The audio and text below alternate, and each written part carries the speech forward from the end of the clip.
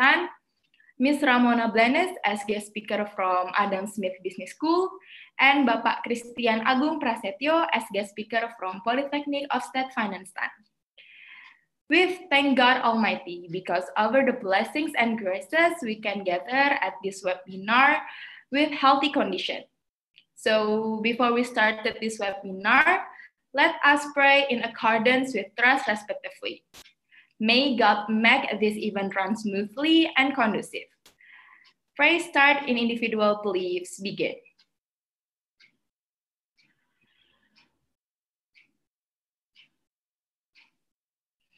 Enough. So to open this webinar, there will be an opening speech that will be delivered by the Director of Politeknik of State Finance. Ladies and gentlemen, please welcome Bapak Rahmadi Murwanto.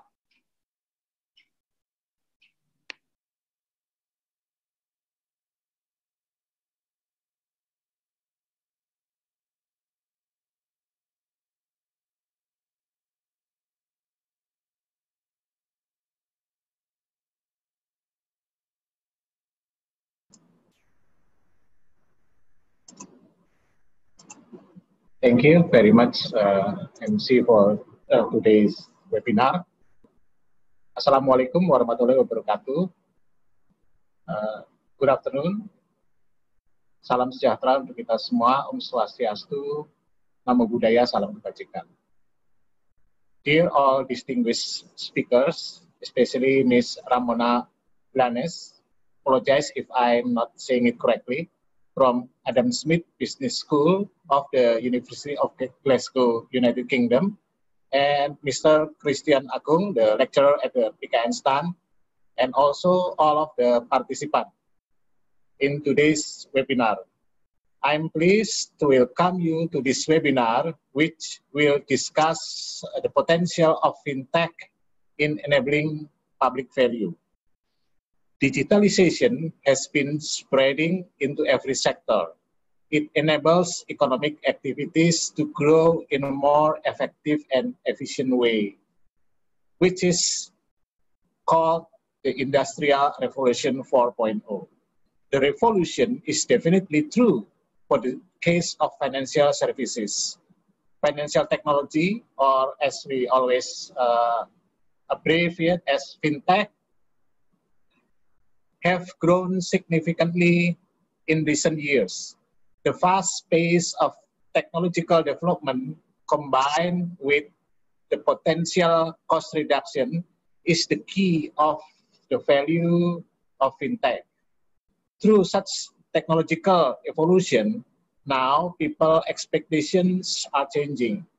The demand for easy access to funding and capital has become a new opportunity to utilize Fintech. As the world's fourth most populous country, and with more than 60% of its people representing working age in 2019, according to the data from the Central Bureau of Statistics, Indonesia has unique economic potential. This working age group has the potential to drive Indonesia's gross domestic product through customer spending and local production activity, if it is fully utilized.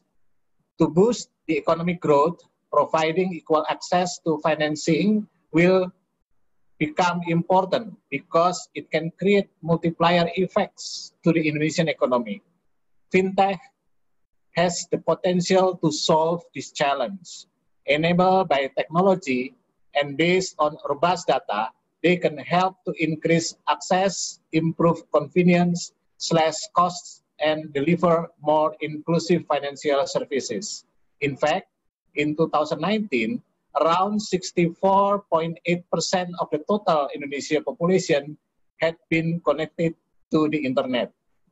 Apart from its benefit to society, Fintech has the implications for the government and regulators. Several issues have arisen as the government has to balance between ensuring the customer protection while providing a regulatory environment which encourages innovations. In this regard, this webinar aims to present a discussion that enlightens the way we see the development of financial technology in the era of the Internet of Things. I believe that by participating in this webinar, we are in the right place at the right time. To Ms. Ramona Blanes, I hope this webinar will bring good cooperation in the future between our school, Politeknik of State Finanstan, and the University of Glasgow. Thank you for sharing your knowledge. Lately, I wish you all enjoy this webinar. Thank you. Terima kasih. Wassalamualaikum warahmatullahi wabarakatuh.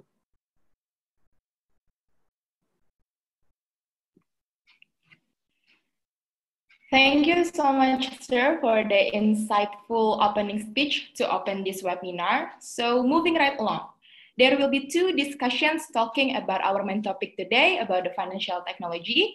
The first one will be talking about the potential of financial technology in enabling public value. And the second one will be talking about the current landscape of financial technology in Indonesia. Both discussion will be led by Ibu Gusti Ayu Indah Ratnasari as our moderator. Ibu Indah currently works as lecturer in Politeknik of State Finanstan. She was graduated from her Master of Commerce in University of Adelaide, and she continued her study in University of York in United Kingdom.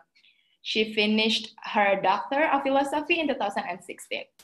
Ibu Indah also experienced many roles in Directorate General of Taxes, starting from practitioner until the head division of strategic planning at the JP head office. So, ladies and gentlemen, please welcome Ibu Gusti Ayu Indah Ratnasari.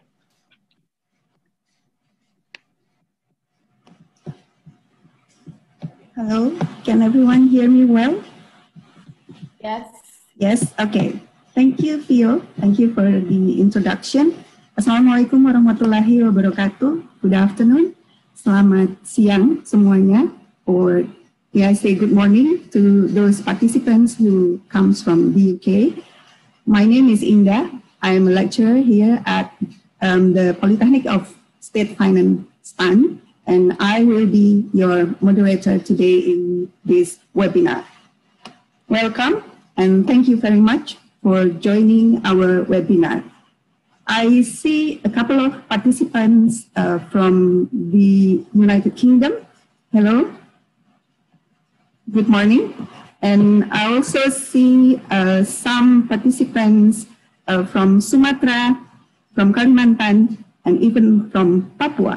Yeah, lots of participants come not only from the Politeknik of State Finanstan, but also from other universities, as well as other organizations. Thank you, everyone, for coming, attending, and joining our webinar. I also would like to thank the team who are behind the screen, who have prepared and made this webinar happen. Thank you, team. All right. I truly hope wherever you are watching this webinar right now, I hope you are safe and sound, physically and mentally healthy, or at least try to always try to find reasons to keep healthy, especially during this pandemic time. Speaking about the pandemic, I think you all agree that it brings significant changes in our life. It has changed the way we work, the way we interact with other people, also the way we do things, including financial activities. In the area of finance, we've seen an increasing growth of financial technology, or Fintech, during the pandemic. For example, the use of cashless payment has been encouraged in the condition of social distancing. Fintech is believed could enhance financial inclusion and broaden access to financial services by capitalizing technological advances. Despite the growth, there are many different definitions of Fintech. So it may raise question what Fintech really is. Despite the growth, there are many different definitions, and also maybe you would ask how it works. And when I say that fintech could enhance financial inclusion, you may ask, what is financial inclusion? How could fintech can enhance financial inclusion? And despite the benefits, you may be also asking, is there any challenge or potential issue that we face in the rise of fintech? Well, those are some questions that will be answered in this webinar. Okay, and we are so honored today because we have two wonderful speakers who will give us insight on the issue of financial technology. The first speaker is Dr. Ramona Blanes from Adam Smith Business School, University of Glasgow, United Kingdom. If you ask Adam Smith, yes, Adam Smith Business School is named in the honor of Adam Smith, the father of modern economics, an alumnus of the University of Glasgow. Adam Smith Business School has been named #1 in the United Kingdom for accounting and finance. What is more interesting is the university has a master program specializing in financial technology. And Ibu Ramona, who is our speaker today, also involved in designing the course. With her expertise and experience, we are so honored to have her in today's seminar. The second speaker is Dr. Kristian Agung Prasetyo. I usually address him as Mas Agung. Mas Agung is a lecturer at the Politeknik of State Finance Fund. I will introduce each speaker in more details later on before each of them delivers their presentation. Okay, before we go to the presentation, at the beginning of this event, I have shared a small ice breaking. Yeah, can I share the screen again? Yeah, I did a small ice breaking to the participants while they were waiting for the seminar to start. And I asked one question. I asked them to describe fintech in one word. And the most commonly word that are right by the participant are technology, disruption, kesempatan, or opportunities. And we also see tantangan or challenges, money. There are also easy, GoPay, etc. Maybe some of these words will be discussed by our speakers today. Okay, thank you everyone for participating in the ice breaking. Okay, without further ado, let's start the webinar with our first presenter, Ibu Ramona Blanes. Ibu Ramona, are you there? Yep, thank you, Bu Indah. Yeah, let me introduce you in more detail before you start your presentation. Okay. Yeah, Ibu Ramona has more than 20 years of experience working in senior positions in financial services and management consultancy organization. Ibu Ramona has an MBA specializing in Islamic banking and finance.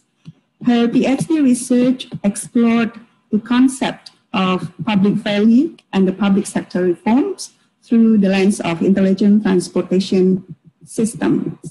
Ibu Ramona, you have about 45 minutes to talk on the issue of fintech and public value. The platform is yours. Thank you, Bu. Okay. Let me try and share my screen. Hold on a second.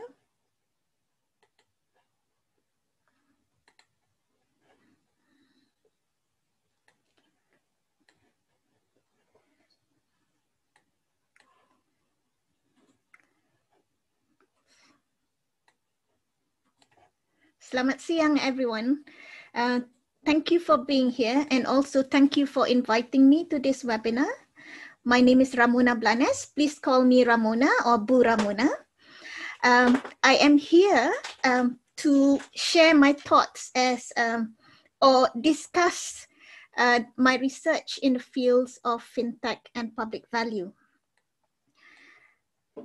Jika tidak keberatan, saya akan berbicara dalam bahasa Inggeris kerana saya tidak fasih berbahasa Indonesia. However, jika tidak faham atau ada soalan atau butuh klarifikasi, please stop me, berhentikan saya, angkat tangan, and saya akan boleh cuba terangkan dalam bahasa Melayu. I know it is more difficult to understand someone when we cannot see each other. So I will try to make my point slowly. And again, stop me if I am going too fast. Please use the hands up button if you do. Before I start properly, can I just check that everybody can hear me? Yes. Hands up? We can hear. Yep, okay, brilliant.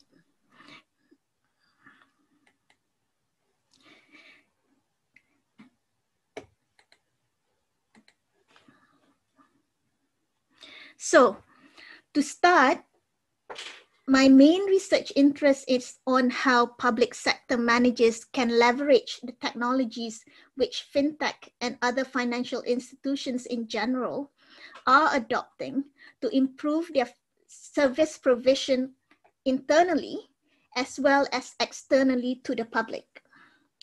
So in the next 45 minutes or so, I will try to be shorter than that. I will try to cover my definition of fintech. Like Ibu Indah mentioned, there are so many definitions of fintech, but for this talk, we will focus it into my definition of fintech. I'll also cover public value and the service provision process. Financial inclusion, which again, Bu Indah mentioned earlier, which is something I believe that fintech and the public sector should collaborate on. Then I will look at just one feature of fintech, which is the mobile payment challenges in Indonesia. And towards the end, I will touch a little bit on potential issues on taxation, because I know there are a lot of tax accountants and auditors here. Cybersecurity as well as ethics. I am a great believer in interactive sharing of knowledge rather than one-way monologue. So please feel free if you need to contribute, let me know. And before we go to the next slide, I'm going to try something if you don't mind. Can you see the Padlet on the slide? The HTTPS //padlet.com. Do you have your mobile phone or ponsel, I believe you call it in Indonesia? If you do, can you click that link from your ponsel and post your own definition of fintech and public value, please? I'm going to give you around about a minute to do that if we can. So it is HTTPS Padlet,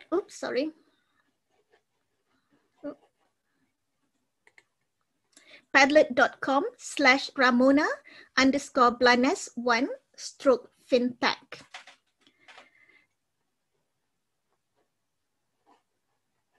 What you should see from that is this.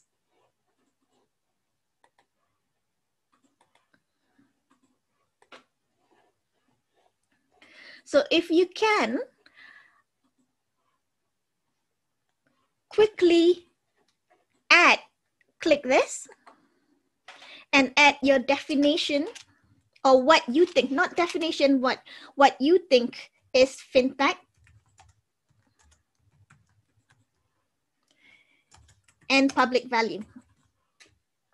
So it is your own definition.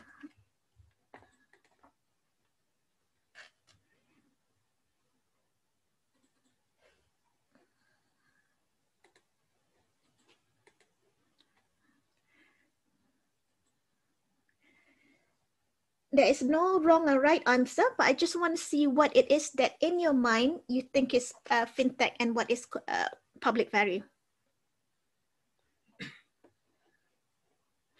You can write it in Indonesia if that's more, you're more comfortable with that. That's fine as well. I can understand, I think, a little bit when I read. I'm just not good at speaking it.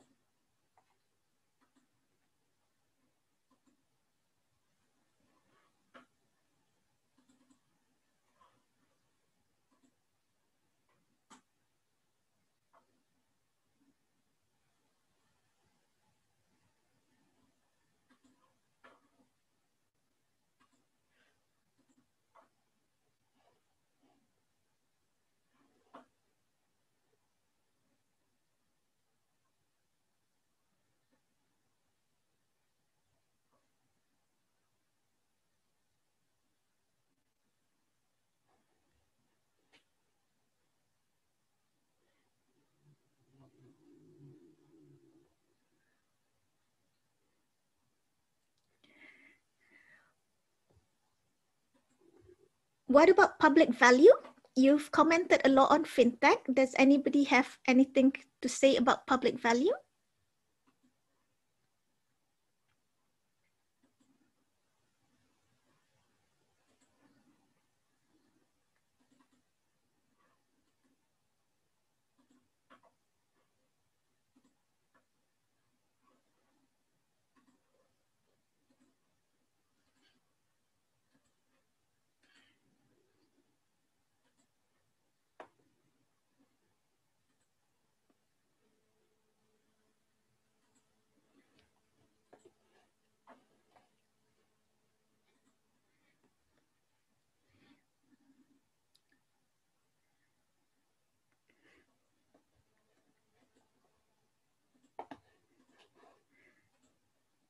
Okay,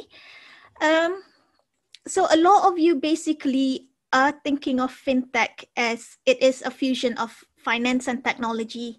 It is a financial instrument using tech platform. It's a tool. I see from Ibu Indah's icebreaker just now, you also talk about fintech as disruption, kesempatan. So that is, I would say, I'm just going to stop sharing this screen, but please continue writing down if you can, and we'll go back to that later. I'm going back to my PowerPoint now.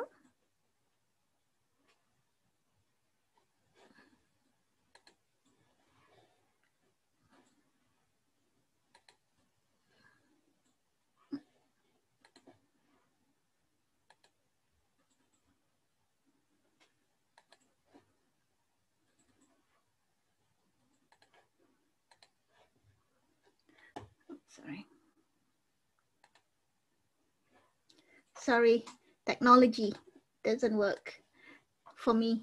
Okay, so can you see my my PowerPoint back again? Yes?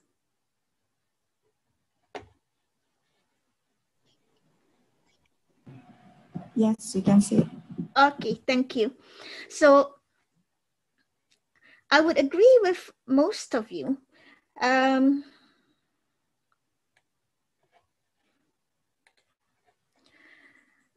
To me, what is fintech? What we need to do is first maybe step back a little and ask ourselves, what is finance? In this context, when we talk about finance, we are referring to 4 main areas. One is the paying for goods and services, including, of course, taxes. As you know, as I know, there are many tax experts here today. 2, moving money from today to tomorrow, which is savings and investing. Also something I believe that the Ministry of Finance is interested in. 3, moving money from tomorrow to today, which is giving or getting credits of financing.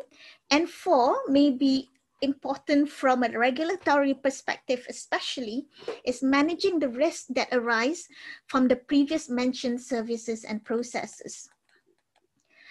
Because of this, there are so many definitions and variations of fintech.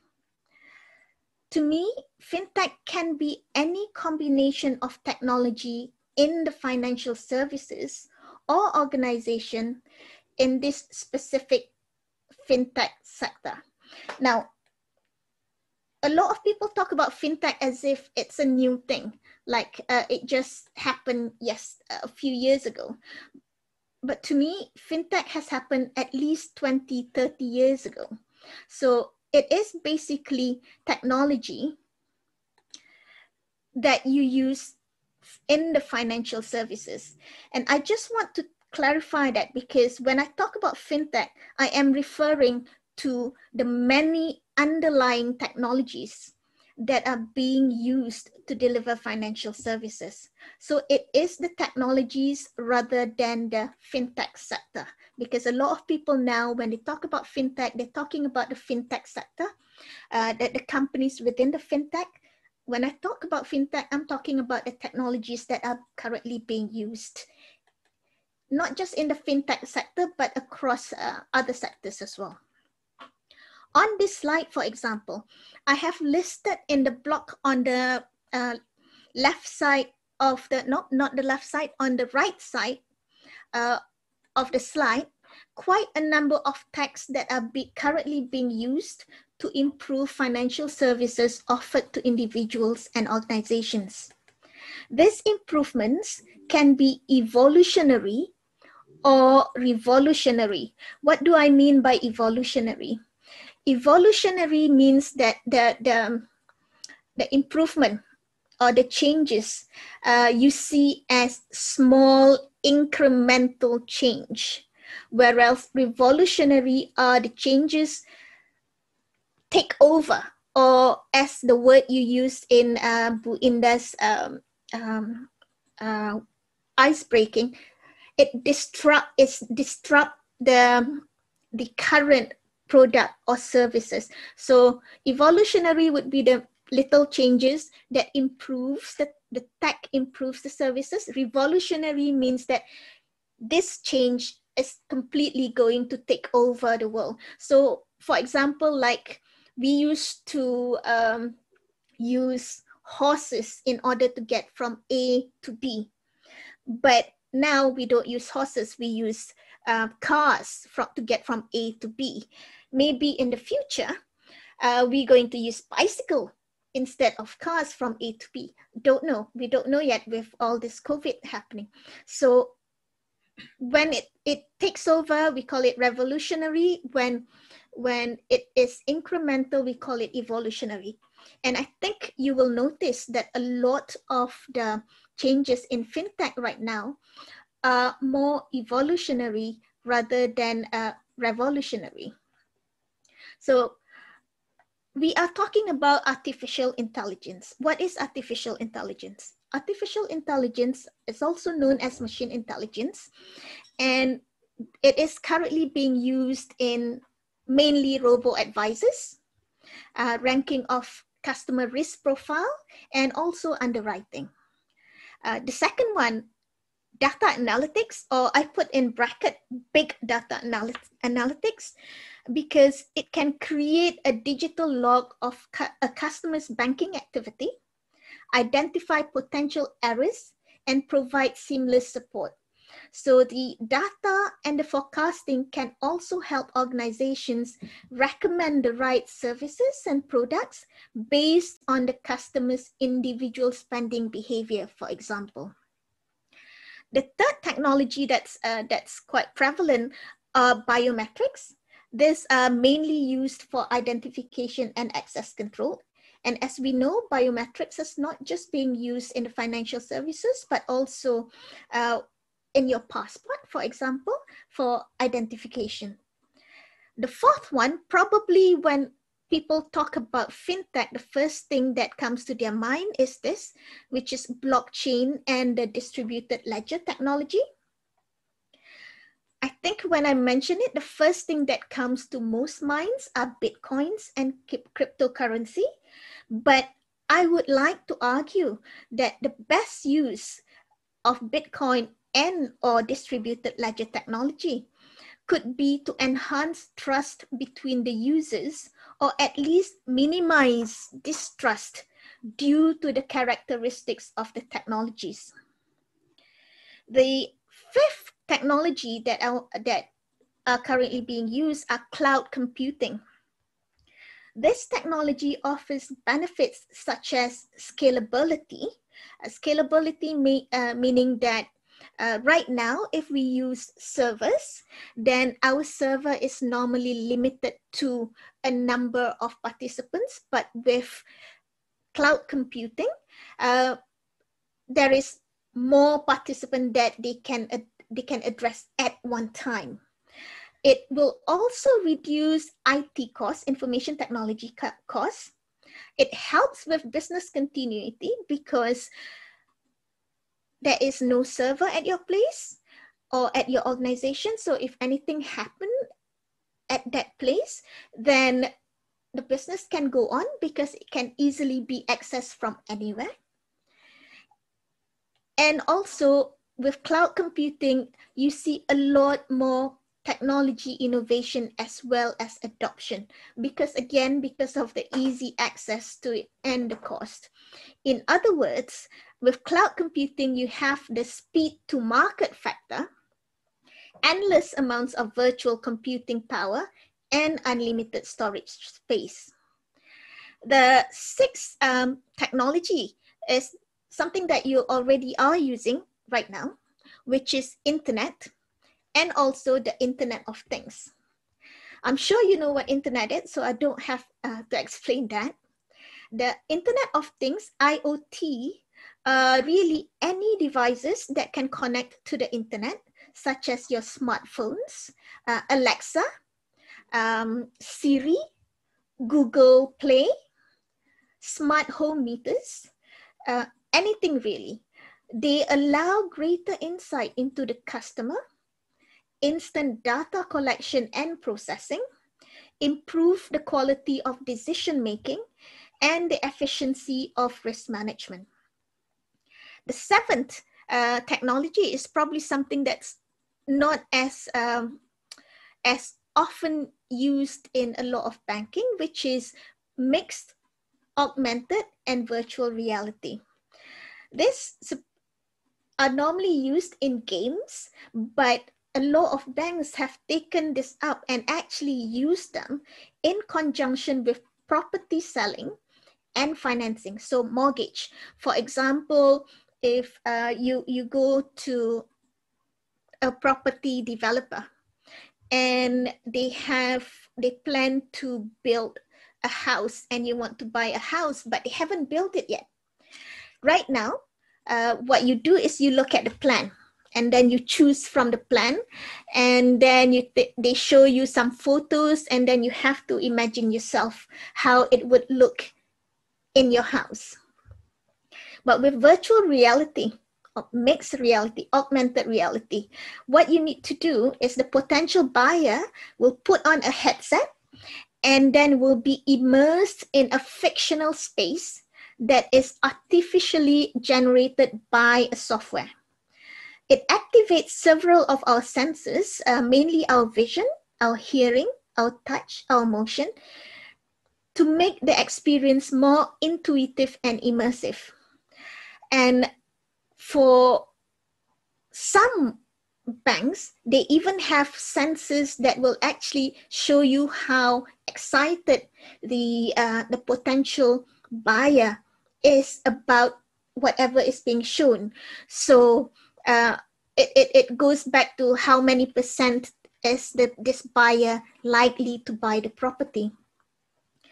This, of course, and for some banks, it's not just for mortgage. BNP Paribas, for example, have introduced it so that corporate buyers, corporate customers actually have an immersive experience wearing this, and they go together with their banker and see where the bank can add value with their banking services and products.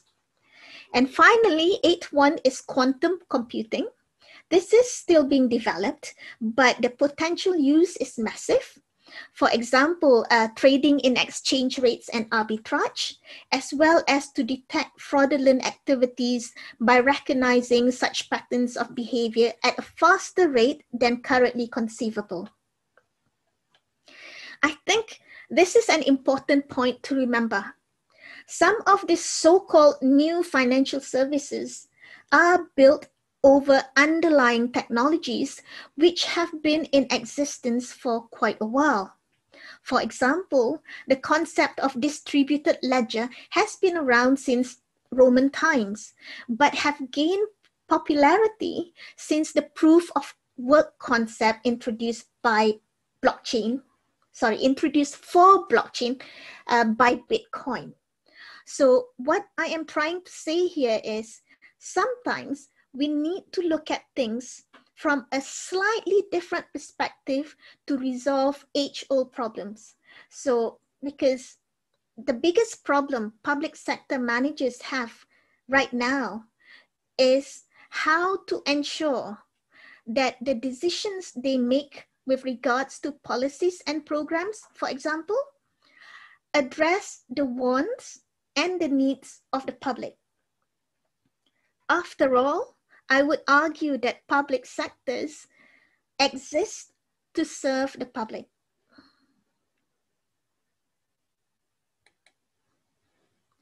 So one idea is perhaps to look at what we call the concept of public value or nilai publik.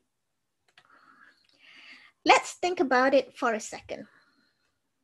Normally, when government policies or programs are announced, they always say that they're doing this or they're introducing the policy for the interest of the public. For the interest of the public. So is public value different from public interest? Let me try and say that again in Bahasa Indonesia, as this is an important underlying idea. Pada umumnya, ketika kebijakan atau program pemerintah diumumkan, pemerintah selalu mengatakan bahawa kebijakan atau program tersebut bertujuan untuk kepentingan publik or public interest. Lalu, apakah public value berbeza dari public interest? So, in simple terms, public interest is the outcome as perceived from the government perspective, whereas public value is the outcome perceived from the public's perspective. So, public value adds value to public interest rather than a passive sense of safeguarding interest. So, public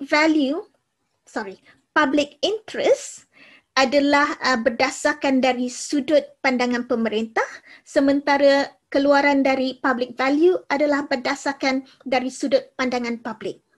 Maka public value menambahkan nilai terhadap public interest yang di mana membuat kebajikan menjadi tidak pasif dalam memberikan kepentingan atau melayani publik. These values, nilai-nilai ini include and not limited to economic, social, moral, political, cultural, and aesthetic values. So, in fact, public value is not just a matter of calculating costs and benefits. I know as accountants and as auditors, you like calculating the costs and benefits, things that can be monetized. Public value is more than the monetized versions. it encompasses a lot more. It encompasses what the public think is nilai, is value, not what we think as government or as the public sector manager is value. If it's what we think, it's public interest. Now we need to now change our mindset and think, okay, we think this is public interest, but is the public thinking that it adds value to the interest? If it adds value to the interest, then it will become public value. For example, not too long ago, we see Bank Indonesia issues a blueprint for the payment system, encouraging the use of cashless payment. There are many reasons for it, of course, from the economic and social perspectives. And it seems logical as well in the circumstance that we have today, as it gives the ability to social distance during COVID-19 times. So from the perspective of public interest and public value, Bank Indonesia is implementing a policy for the public's interest because that's what they want, and that's what they're supposed to do something that's good for the public. However, my question is, do the public view this policy as adding value to their lives? Currently, we don't know the answer to it because to deliver public value, there is a need for the public manager to co-create value with the citizens. And what I mean by citizens are individuals and organizations in the community, including those in the third and public sectors. And they do this by listening to, engaging with, and take the information that's given to them by these individuals and organizations and try and shape and inform the public's preferences. So it is not just a matter of giving the public what it wants at a particular point of time. The public manager has got a lot more work to do in the sense that they need to balance out all these differences, needs and wants, and think, what is it that is the best solution? In short, I define public value as the perception of shared values consequential from direct and indirect dialogues. And I want to stress the word dialogue, which is a two-way or more than two-way discussion rather than a monologue, which is just a one-way, with the public, which addresses the needs of the present and future generations. So it's not an easy thing to do. It's not just for the needs of today, but also the need of tomorrow and forevermore. In Indonesian, I'll try and say this in Indonesian because it's quite important, I think. My definition, I say my definition because it is something that I come out with after my research. Public value adalah persepsi tentang nilai consequential dari dialog langsung dan tidak langsung antara manajer publik dengan publik, dan hasil dari dialog tersebut akan mengatasi dan menjawab kebutuhan generasi saat ini dan generasi masa depan. So, in the case of cashless payment, the policy or program could be created or co-produced by the public, with the public by, for example, consulting with individuals and organizations that participate in the payment system. So these will be what we call the direct dialogues. And also, those who are outside the payment system but will still be affected by the change of the payment method. So these are the indirect dialogues. Now, why is it important for you to not just talk to people who are directly affected, but also talk to people who are indirectly affected?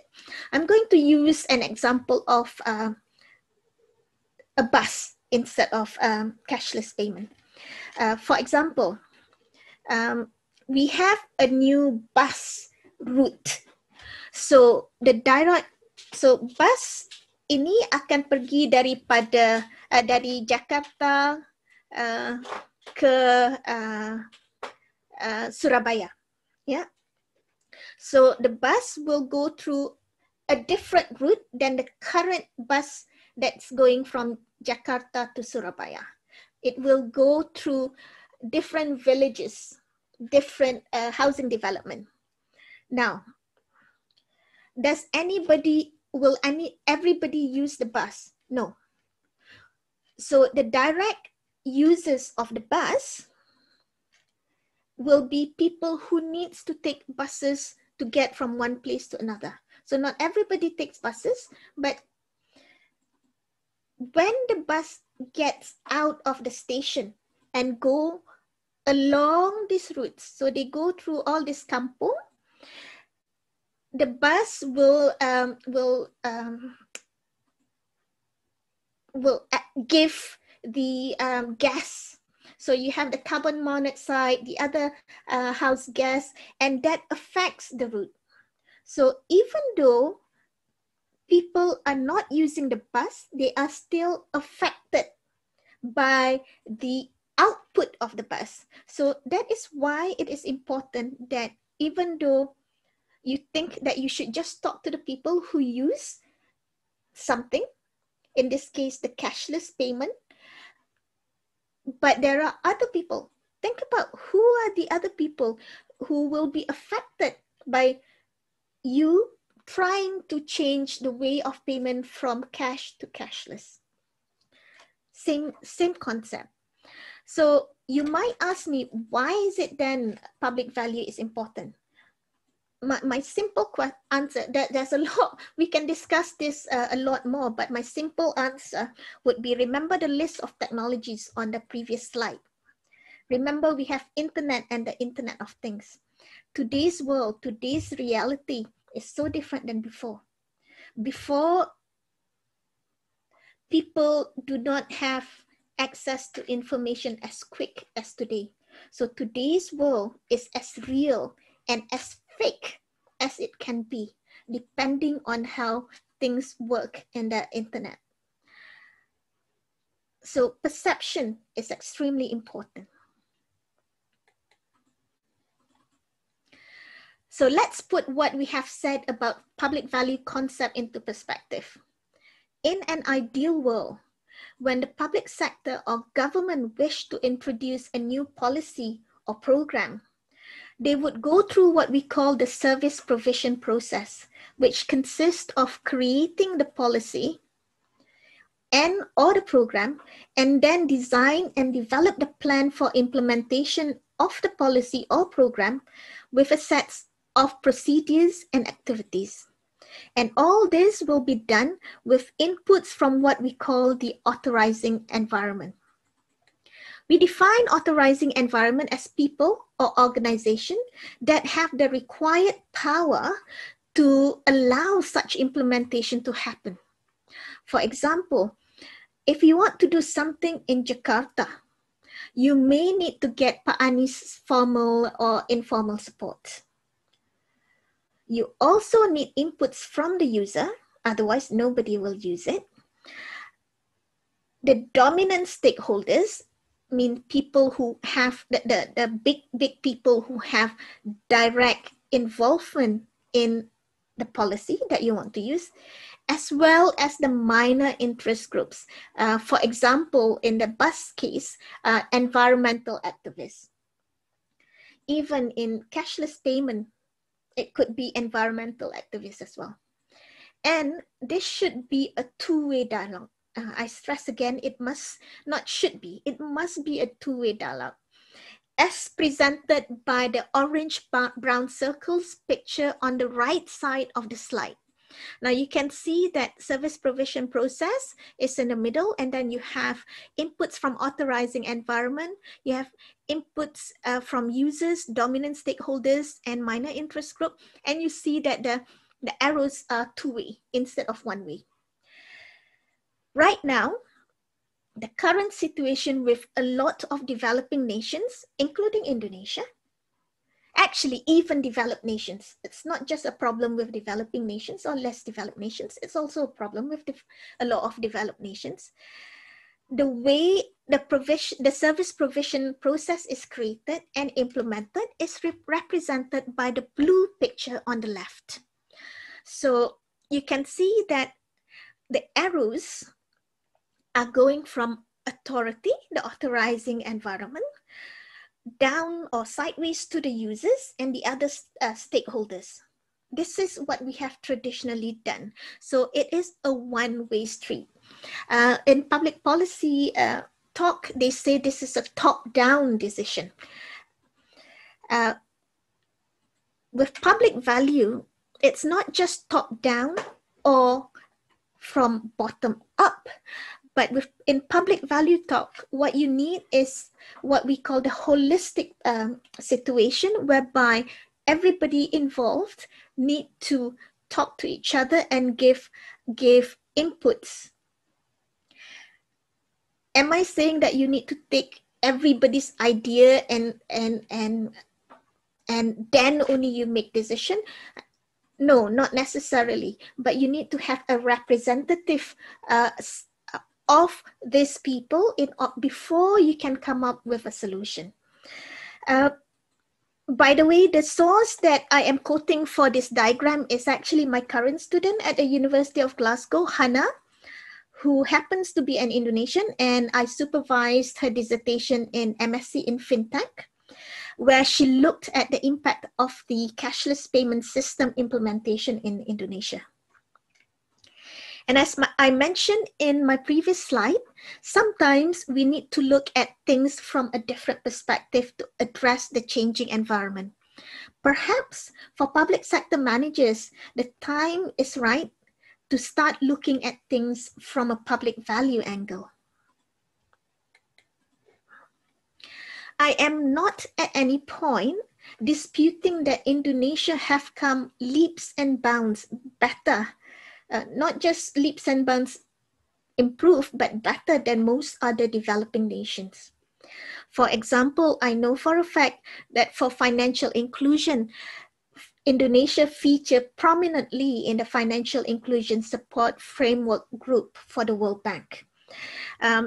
You have the updated National Financial Inclusion Strategy. You have the adoption of regulations on agent banking, the digital financial services, the alternative dispute resolution, financial information service system credit reporting, and the internal dispute resolution. And those are the few that I got from the World Bank website. So I know a lot has been done in Indonesia.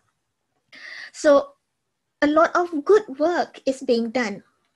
Now, my question is, did any of these updates, adoptions, introduction have the support of the public? If so, which group have been consulted for all these new updates and changes? I think we all know that in order for anything to be successful, we need the support of at least the users. And for it to be truly successful, we also need the support of others who are indirectly linked to the program of policy. So let's think about it for a second. Who are the users? Are there other dominant stakeholders? Are there other interested parties? Have they been consulted? Have we heard their issues and concerns?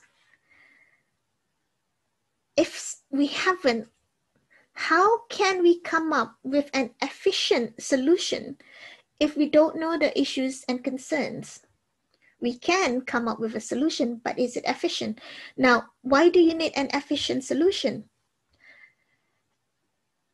Efficiency means that you are doing the right thing right, if possible, the first time, but at least at the least cost. I'm not saying that things needs to be cheap for everything, but we need to make sure that the policies and programs that we have are efficient, not just effective, but efficient. So one way of doing this is to actually talk to people who have concerns about it.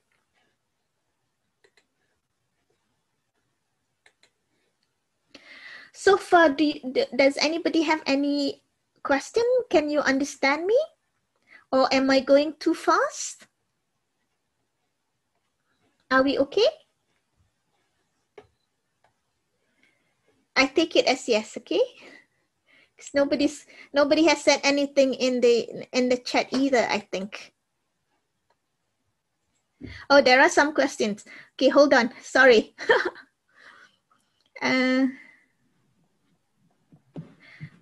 Maybe you can answer the questions in the Q&A session. Later? Okay. Yes, later on. All right, okay. Yeah. I will do that then. Your presentation.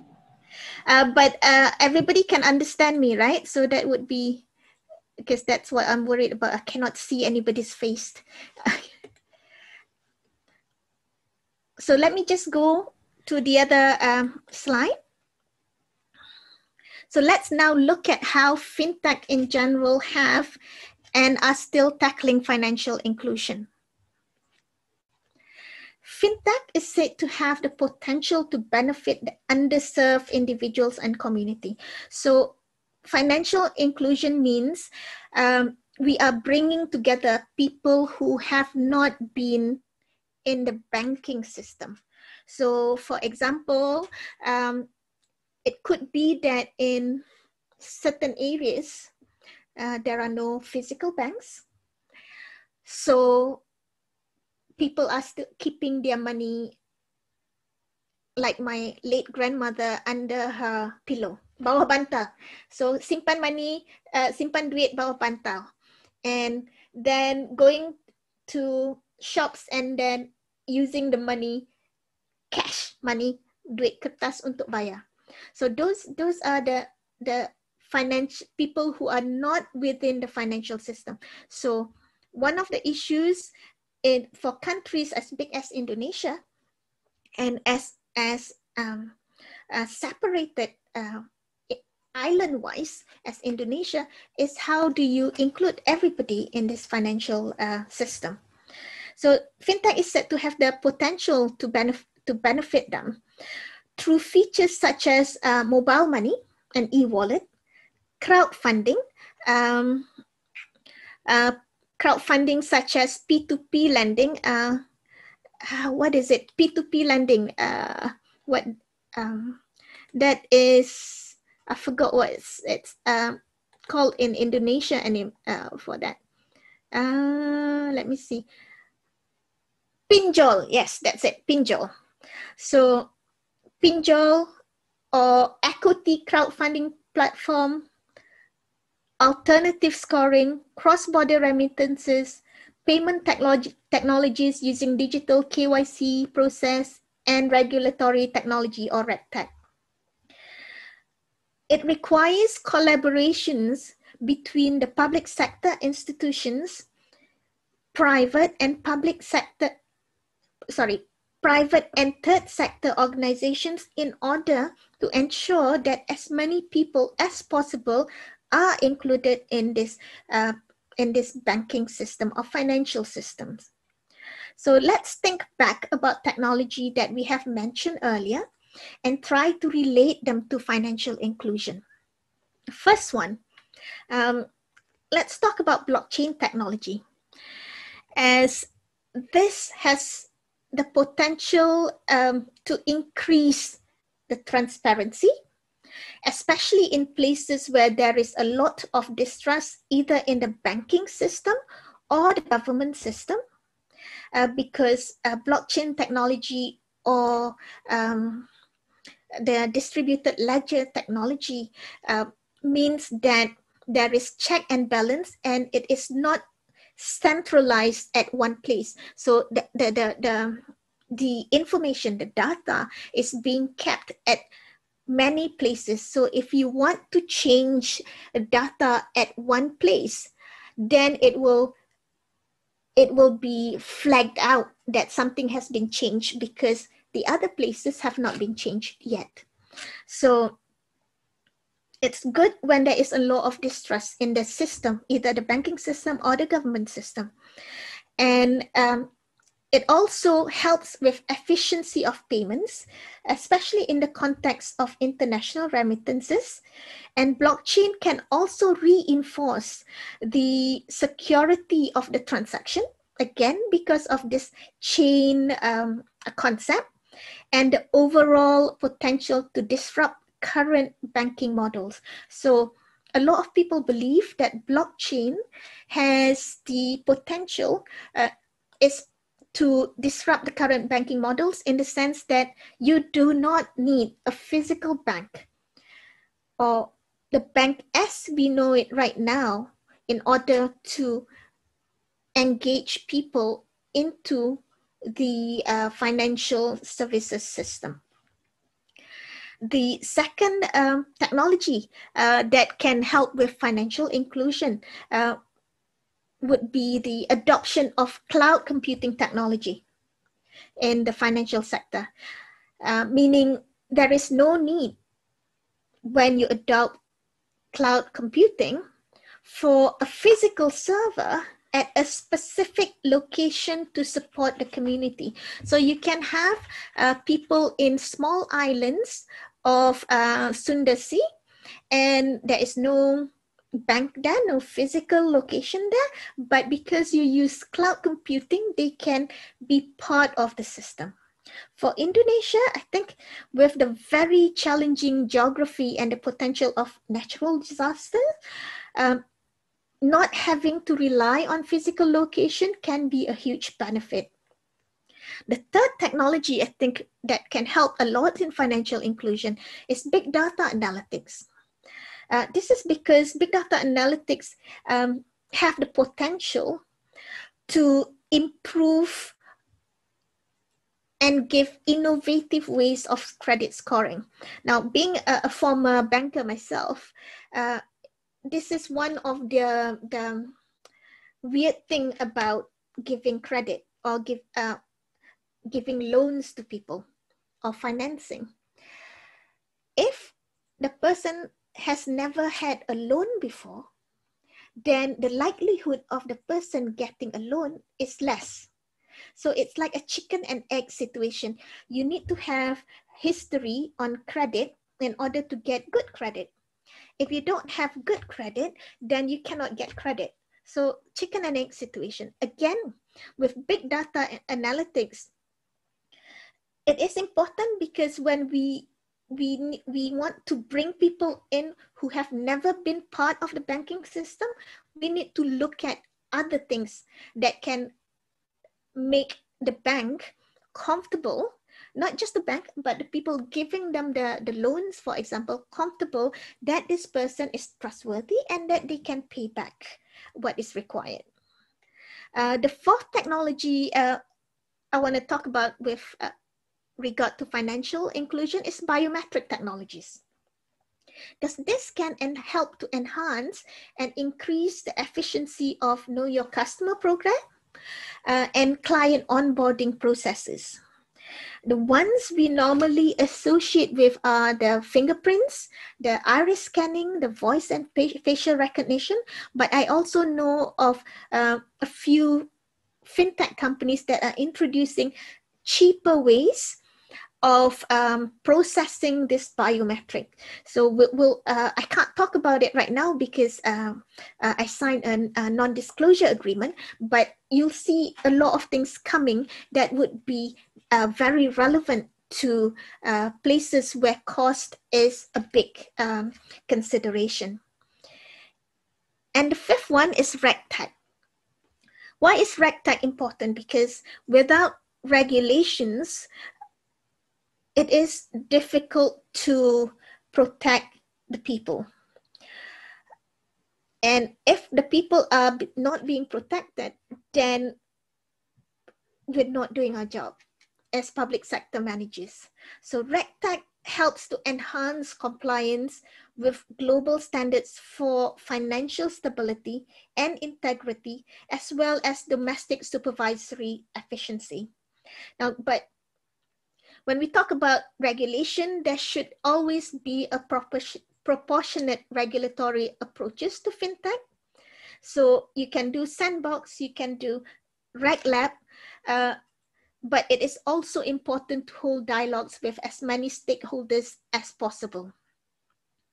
So the combination of the rapid pace of this innovation in financial services and technology and the commitment to financial inclusion of many policy-making institutions in developing and emerging countries helps with giving us more opportunity to resolve some of the most challenging issues to reach this last mile consumers, we call it, with high quality financial services.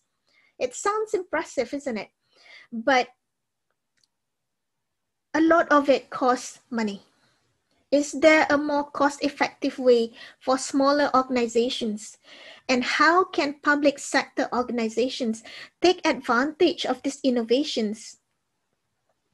Let's pause and think about it for a second. So the first one, blockchain. What else can we use this for?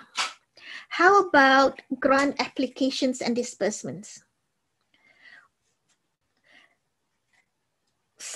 It's something that's the potential, direct payment, collection or refund of taxes. Perhaps we can use blockchain or just the basic distributed ledger technology to initiate dialogues with individuals, groups, organizations, communities, and perhaps eventually co-create a policy or program. If there is mistrust in the system, then my belief is DLT, distributed ledger technology that supports anonymity and transparency is a good technology to enable all this chain of processes. So any questions or suggestions from the public need to be answered or addressed can be done through DLT. I do have to add a proviso though, because trying to do proof of work for blockchain, for example, use a lot of energy, so it could be expensive and time consuming, but if there is a cheaper energy alternative, this is a good option. And for Indonesia, I actually have quite a few thoughts about how Indonesia can have cheaper energy alternative. The sun, water, those are all cheaper alternatives than how things are done right now. So perhaps it's a good option. The second one, cloud computing. Perfect for countries like Indonesia that consists of thousands of islands and also sit along the Pacific Ring of Fire, where there are several tectonic plates colliding. So it is something you should be thinking about. Some parts of governments in the UK and the US are already using cloud computing. And I also understand that the Indonesian government was planning to build a data storage system and computing power called Cloud, which is expected to operate in 2020. I'm not sure with COVID-19 and all that this is still going on, but it is a good option.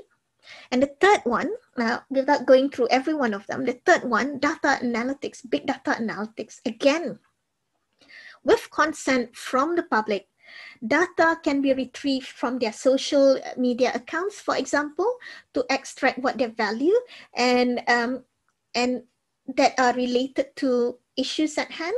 So we can use this for not just having a history for their credit, if they want to apply credit, but also you would know whether this is something that they value. In short, as public managers, we don't need to innovate or think of something totally new. We just need to talk to people and organizations, be it private or third sector, to discover new potential use of existing technology and processes, as well as the challenges of these technologies and processes. So if we have a public value mindset, we will automatically think of people and organizations around the issue at hand, and the process of collaboration might just start.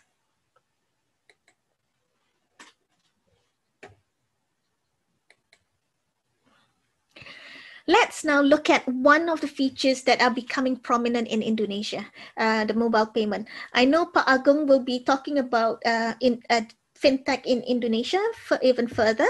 So I'm just going to touch a little bit on this, and the information on this slide is again based on Hannah's initial findings. Thank you, Hannah. She's somewhere on this webinar as well.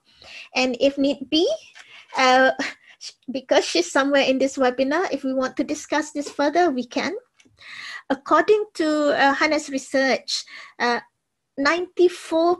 of Indonesian population have access to smartphones. Now, remember earlier I asked you to take out your ponsel and try and put something on the Padlet using your ponsel.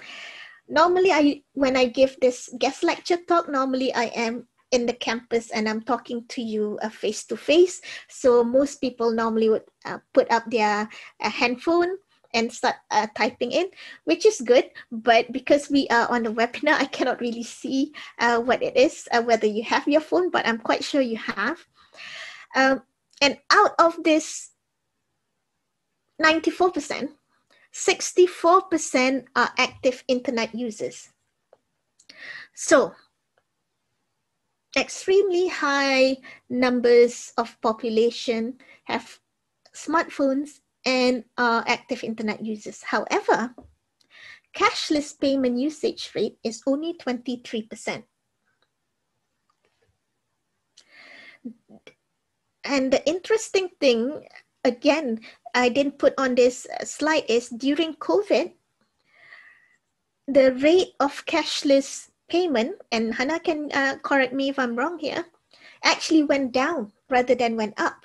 So it is something that I don't know why, and I think the authorities don't know why either. So what are the issues contributing to this relatively low payment usage rate? Firstly, there is an even distribution of mobile infrastructure across Indonesia.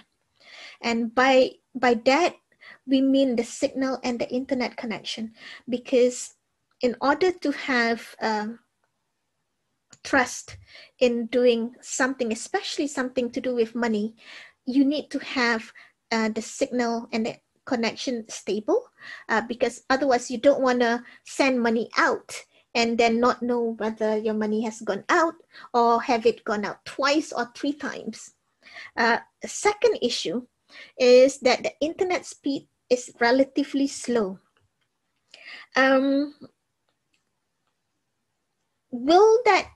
That will probably be addressed when we have quantum computing later on, but right now it is still relatively slow. But I think the more concerning is the low digital skills and financial literacy rates of people in the 15 provinces outside Jakarta. So we have Jakarta, which is near perfect, but we have a lot of issues when we go outside Jakarta. Hannah also found that to adopt cashless payment, the Indonesian public requires 1, reliable and secure cashless transaction infrastructure, 2, personal data protection, and 3, the ease of use process. For example, if they need assistance, they can get assistance quite easily. And that the main thing is, in order for people to adopt cashless payment, there's this social value, pressure from peers, peer pressure, and habit. Those are the main reason why people adopt cashless payment, not because the government's asking them to do so. So if we are trying to use the public value concept and we talk to people and then we find out that these are the things that they value, So maybe when we are doing our policy framework, then we can put all this into our plans of actions, in the process, in the procedures, in the activities, so that your policy will become successful more efficiently than how it is currently being done.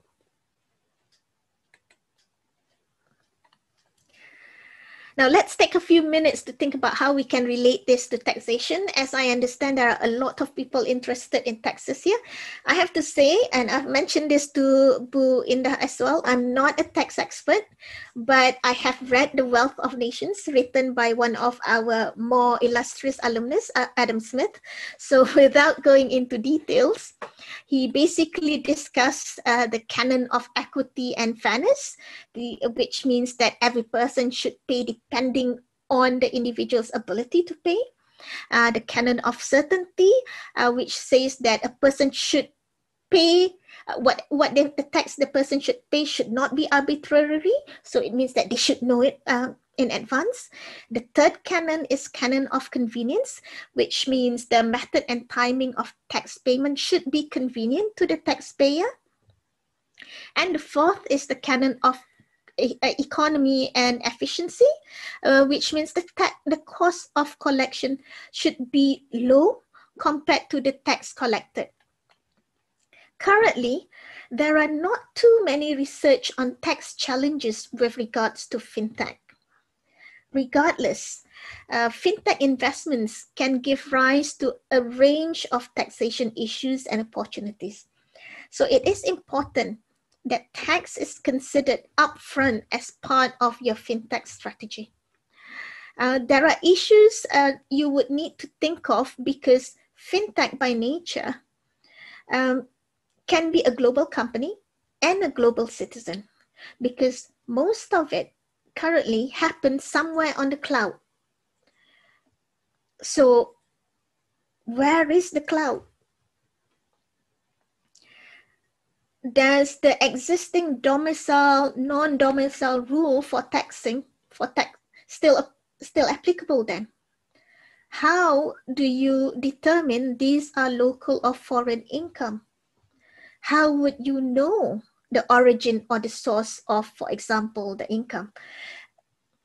Another interesting question that has come about even now is, since COVID-19, a lot of companies has allowed people to work from home, and fintech organizations especially have been doing that for quite some time, but it is now becoming more popular.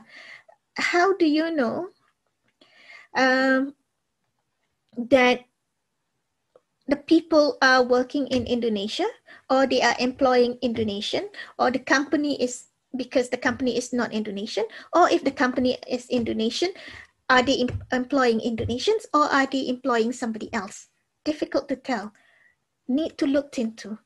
I don't have an answer for you, I'm afraid. But these are all important questions for regulators to consider, and I'm sure you have considered them as well. So, but before I finish, I just want to quickly touch on these two issues, cybersecurity and ethics. With the increasing number of organizations involved in the digital world as we see, there is a wide gap between regulation and the emerging technologies. Most of the time, we see the regulations are trying to keep up with the technologies.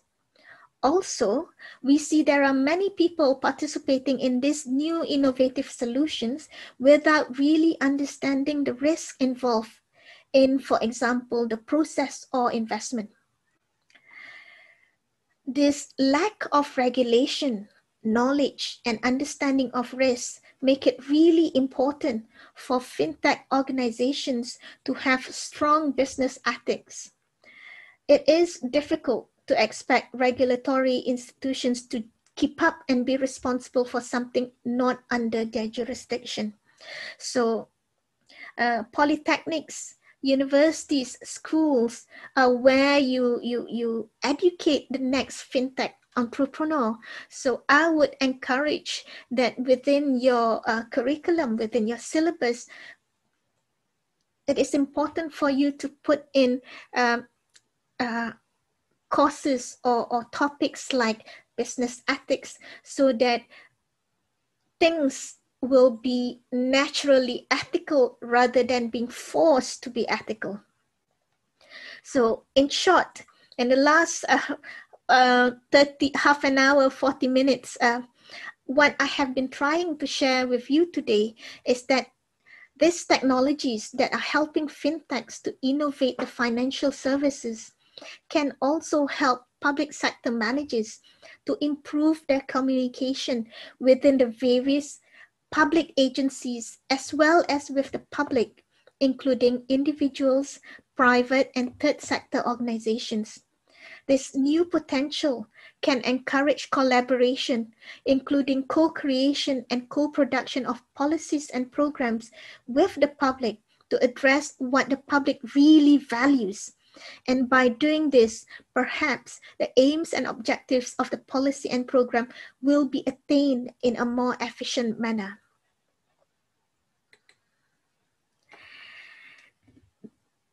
Terima kasih. I will pass this back to Bu Indah because I'm not sure whether we're taking the questions now or we're going to take the questions later. Thank you very much. Maybe we should give a round of applause to Ibu Ramona for her enlightening presentation. I have learned a lot from your presentation, Ibu. Especially, I was quite surprised to read Hannah's research because I thought it's the other way around. I thought during the pandemic, the use of cashless payment will be increasing. But she's got a very interesting result. Thank you for sharing your insight and also your research. Yes. And Hannah's. I was also surprised when I saw that, but you know, data is data. Yes. I think we should follow up that research exactly with another research, to find out why. All right. To all participants, terima kasih Ibu. Once again, thank you very much. To all participants, if you have any question for Ibu Ramona, please feel free to type your question in the chat room on your Zoom app. And please do not hesitate to ask in Bahasa Indonesia as we will translate the questions for you. We've got some question in the chat room already, but we will try to answer as many questions as possible, maybe later on after we have finished the second presentation. Okay, thank you, Ibu. Ladies and gentlemen, now we move on to our second speaker, Bapak Agung, Kristian Agung Prasetyo. Hello, Mas Agung, where are you? I'm right here. Are you there? All right, okay. Let me introduce you in more detail before you start your presentation. So I usually call him Mas Agung. Yeah, he's one of my colleagues. He had about 15 years experience at the Directorate General of Taxes. And he also had experience as a trainer at the Tax Training Center before assuming his role as a lecturer here at the Politeknik of State Finance.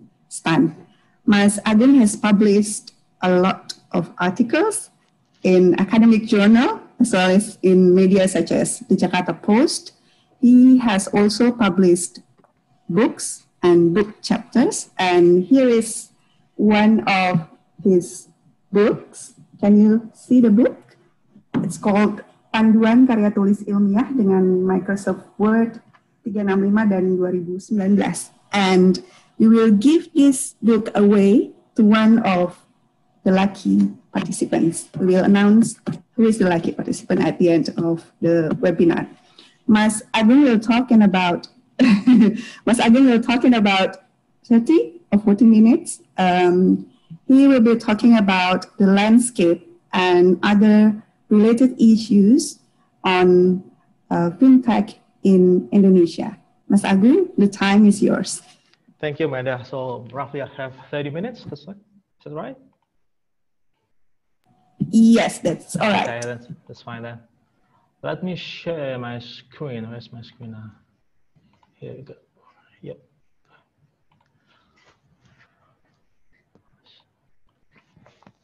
Okay, thank you, Indah. I'm going to talk about the current landscape of the fintech in Indonesia. I'm not going to talk about, I'll talk about facts, numbers, and stuff like that, and then you can be judged for these numbers. So the numbers basically will speak for itself, and you'll form your own opinion based on the numbers. Okay, as has been mentioned by Bu Ramona, fintech has been it's not a new invention. It's been a long way, and at the moment it has been enjoying a really rapid growth in Indonesia. And so far now we've got like 158 fintech companies registered in Otoritas Jasa Keuangan, which is the watchdog organization that basically supervises all financial activities in Indonesia. Ms. Agung, sorry, we cannot hear your voice clearly. Oh, really? Okay. Yes. What about now? Can you hear my voice now? Hello? Hello, can you speak again? Can you hear my voice now? Yes, we can, but it's not too clear, not as clear as it was. Yeah, I'm trying to move the microphone near my mouth. Okay, what about now? Yes, it's better. Much better. Okay, then there's the problem with my hardware. Okay, currently we've got like 158 fintech companies registered in Otoritas Jasa Keuangan, which is the organization responsible for supervising the financial industries in Indonesia. Most of the fintechs are registered, but only about 33 is around 20% with our license. So what this means is that those are registered will have to be licensed within 1 year, and if they're not, they will lose the license. They will lose the registration, and then they will be unauthorized basically to operate in Indonesia as a fintech. So that's one thing that needs to be seen very carefully by the customers. And then in terms of assets, fintech in Indonesia have a huge amount of money that's been moving around, like more than 1,800 billion rupiah currently in circulation within the fintech industry. And this is basically a lot of money, but most of the money, unfortunately, are scattered around Jabodetabek area, which is Jakarta and the surrounding neighborhoods. The second city in Indonesia, the second biggest city, Surabaya, only has 4 fintech companies. And in terms of this is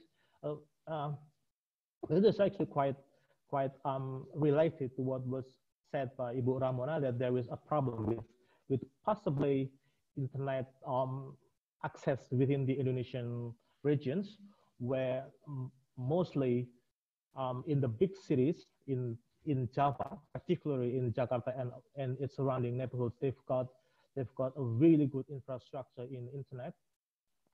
And whereas in other regions of Indonesia, we do not have the luxury of rapid internet connections. So this is possibly relates to why most companies are located in around Jakarta and the surrounding area. It is also probably caused by the fact that most business activities are in Jakarta, Bogor, Depok, or Tangerang. So that's where all the monies are. So there's probably another reason why most of the fintech industry are located in Jakarta and its surrounding. And in terms of the company itself, most of the companies in the fintech industry are local companies, and only 55 of 158 are actually based from overseas, and most are local. So this is a good news because local companies tend to be regulated possibly quite easier, because they are based in the same in our country. as opposed to foreign companies. And again, this is some of the most of the fintech industry here in Indonesia. They are mostly doing the payment industry and lending industry. With the payment, you could see in the form of like OVO or Gojek, where they've got a lot of possibility to make payments, ranging from buying internet, recharge phone, buying groceries and stuff like that. And the second form of activity is the lending, where basically, like Bu Ramona was mentioned, it was the peer-to-peer lending or pinjol, and this is the second largest share of the fintech industry. There are also things like a blockchain, cryptocurrency, and insurance, and also market aggregator, but they are not as big as the payment and the lending system, where basically dominates the fintech industry in Indonesia. And this is also a problem that we will discuss at the end of the presentation. And again, this is a statistic showing the number of accounts either from borrowers and lenders. We can see that there are a lot of accounts involving the lending and borrowing activities. In terms of borrowing, there is an increase of like more than from 3,600,000 account numbers in December 18, and the numbers are quadrupled, more than 15 million in just 1 year.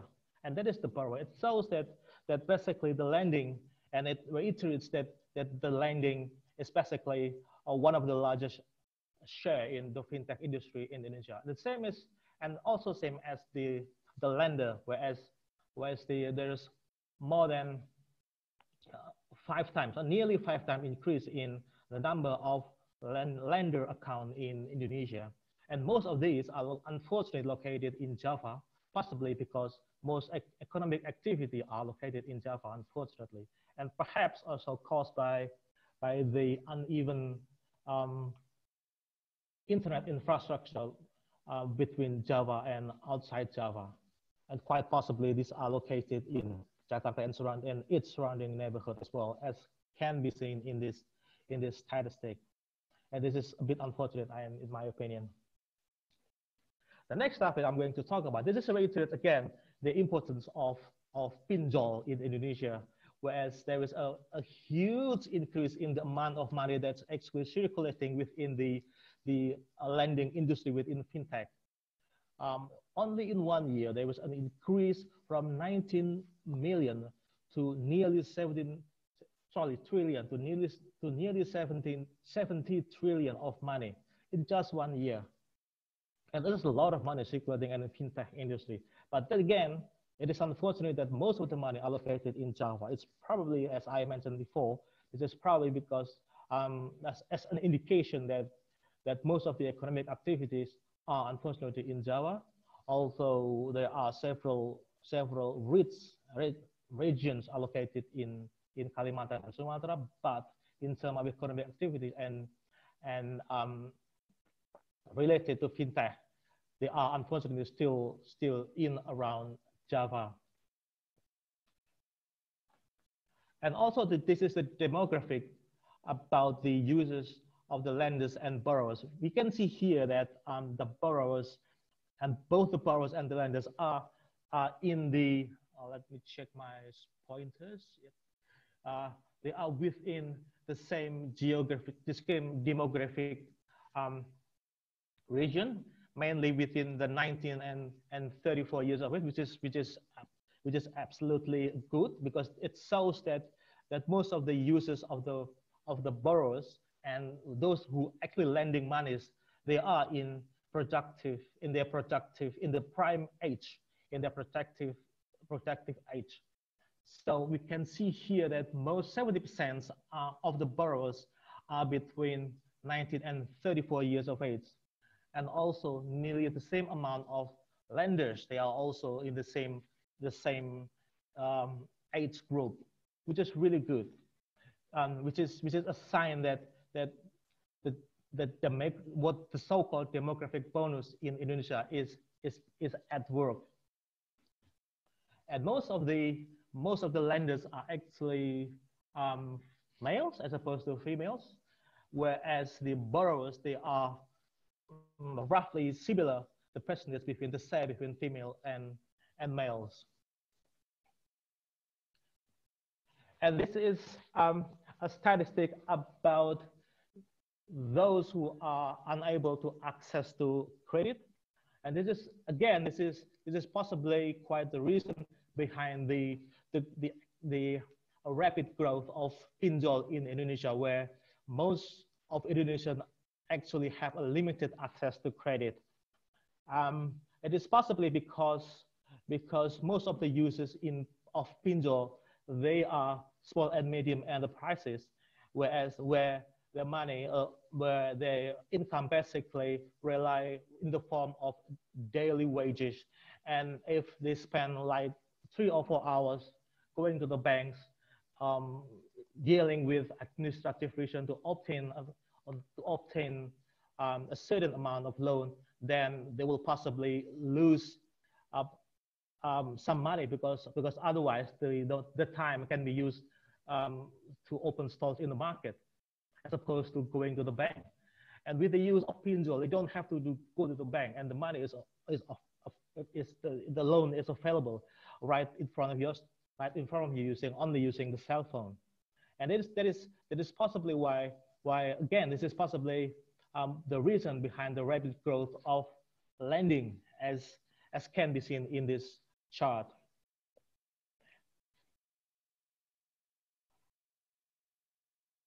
And the next part is what I call the unbanked situations, where basically it says here that most of Indonesian are basically unbanked. They should be able to access to be banked. What I mean by bank or unbanked is that they have accounts in banks or in the form of saving accounts or maybe loans. So these are the people. The statistic says that there are nearly 50% of Indonesians that are unbanked, while they are actually bankable. There was a chart that's hang on. Here we go. This chart basically shows that there are people who are actually bankable, but they are not bankable. They are not banked. But these people, these bankable but unbanked people, they have access to mobile phones. They have access to smartphones, and therefore they have access to pinjol. And they can serve both as a lender because they have money, they are bankable, and they can also serve as a borrower because they don't have access to the banking system as shown in this chart. So that is why this is probably why behind the reason where there are many people are actually become lender, and also at the same time there are many people who can actually tap the resources provided by the lender. There is a statistic prepared by the IMF and the Asian Development Bank where there is basically still untapped resources, financial resources in Indonesia. I don't have the current figure because of the COVID at the moment, but this is in previous years before the COVID. So Indonesia is basically a country where there are untapped resources, where there are people who are able to provide lending, but they are not unable to do so because they are quite possibly unbanked. So the money is there, but those money cannot be used. So those money is not effectively used to run the economy because they are not in the system. So fintech basically provides a system where people can actually provide their money to be used by other people who are in need of money. So this is why the lending is the pinball, the peer-to-peer lending. The pinball is actually the second biggest part of fintech activity in Indonesia after the payment system. So, but then that's probably the first reason behind the rapid growth of fintech in Indonesia. The second reason of the rapid growth of fintech is the high access of the internet. Again, it is true that Indonesia doesn't have the highest speed of internet connection, but once they are connected to the internet, Indonesia is spending more time on the internet than in most countries. Then according to McKinsey, Indonesia spends more time on the internet than the Americans, although we don't have actually the fastest internet connections. We also know that Indonesians are an active user of Twitter, social media, and Facebook. So they're basically online quite a lot, although we don't have the internet connection as fast as in our neighboring countries. So this is a potential. The second reason, possibly the second reason behind the rapid growth of fintech Indonesia. And again, this is the statistic that I have shown you a little bit earlier, where there are people who actually have money, and they have access to the mobile phone. But otherwise, these people are quite possibly saving their money mostly outside the system. So using fintech, they can actually meet with the possible borrowers. So fintech actually acts as a kind of a mediator between those who are able to lend money, which is the lender, the one on the left part, and those who are able to actually use the money to do business, which is on the right part of the screen. And these people, the one who belongs to the right part of the screen, they are mostly those who are unable to have access to the official banking system for various reasons. Perhaps because they are unable to have to satisfy the strict requirements of the bank, such as the collateral, or maybe they choose not to go to the bank because they prefer to spend the money they prefer to spend the time that they might use to go to the bank to maintain their store instead. We're talking about the opportunity cost here. And then so fintech can actually perform a role as a mediator between those who can lend money and those who actually use the money to run business activities. And this is what Pinjol is all about. And this is made it possible by the massive internet access in mostly big cities in Indonesia, and quite possibly around Jakarta and its around neighborhood. And this is the as I have mentioned in my earlier slide, where the first part of the largest part of the pie of the fintech industry is in the form of payment. So we can see here the recent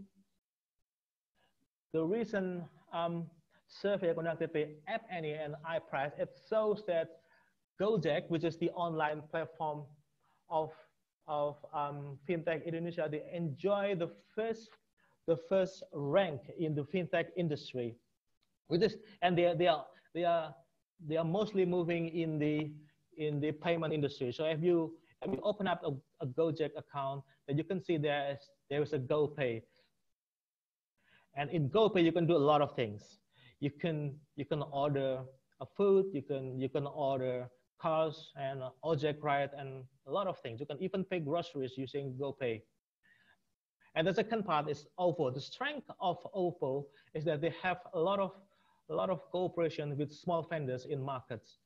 So I live in a place where there is where near what's the so-called modern markets, where basically the so-called kaki lima come together in a marketplace, in the certain marketplace, and small vendors, street vendors, they actually use OVO to accept payments, and that's the key strength of OVO.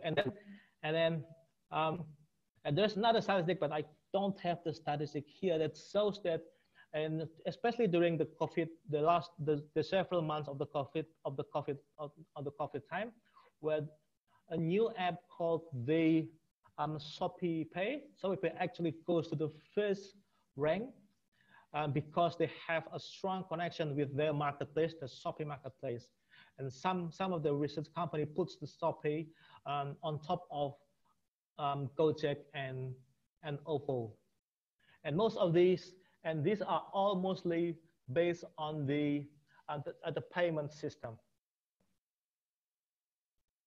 And this is a little bit of statistics showing the behavior of most Indonesians in doing their online shopping, where most of there is more than a quarter of Indonesians, they actually use e-wallet, e-money, and basically electronic payments to pay their online shoppings. The largest part is still using the conventional bank transfer, but the number of shoppers that actually shopping using electronic money is increasing day by day.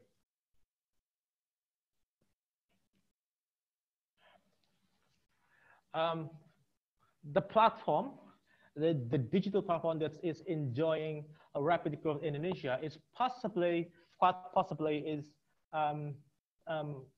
helped by the variety of products offered by the online platform. This is what we can see in the case of OVO and Gojek, where you can basically do a lot of things, pay a lot of things in there, where they offer a variety of objects, and then they use the technology to actually make their services available to more people in more regions of Indonesia. Again, this is most of their money, most of their market share are still located in Jakarta and its surrounding neighborhoods. But we can see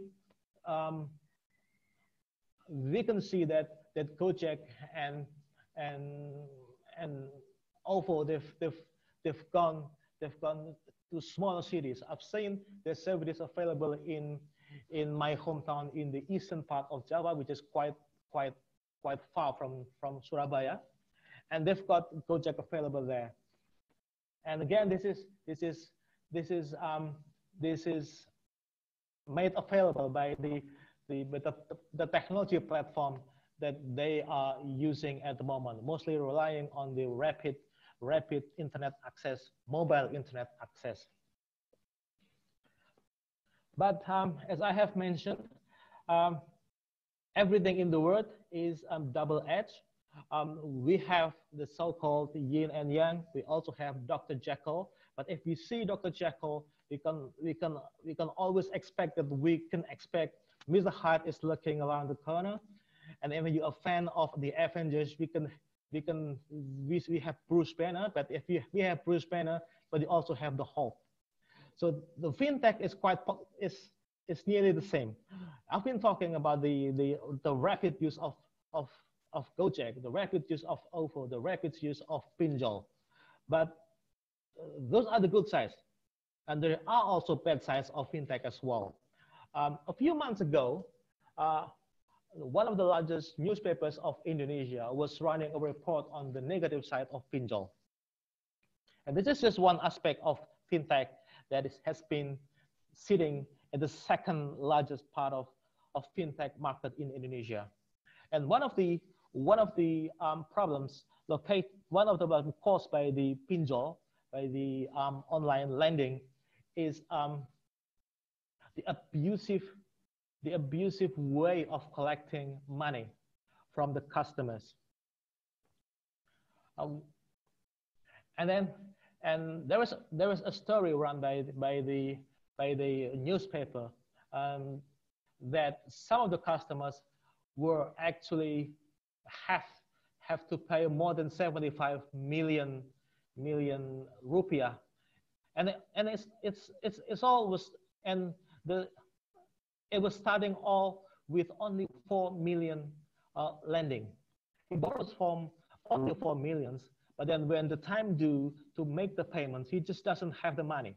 So he installed another pinjol app and obtained another app, and it goes on like on and on and on. And in the end, he has like 15 pinjol apps installed in his smartphone, and each has between 4 to 5 million outstanding debts on each account. So 75 million. So in the end, he started with 4 million debt, and at the end of the day, he ended up with 75 million money to pay. And that's a lot of money. And that's one problem. And when that happens, and the customers cannot actually make the payments, and that's when the difficulties start.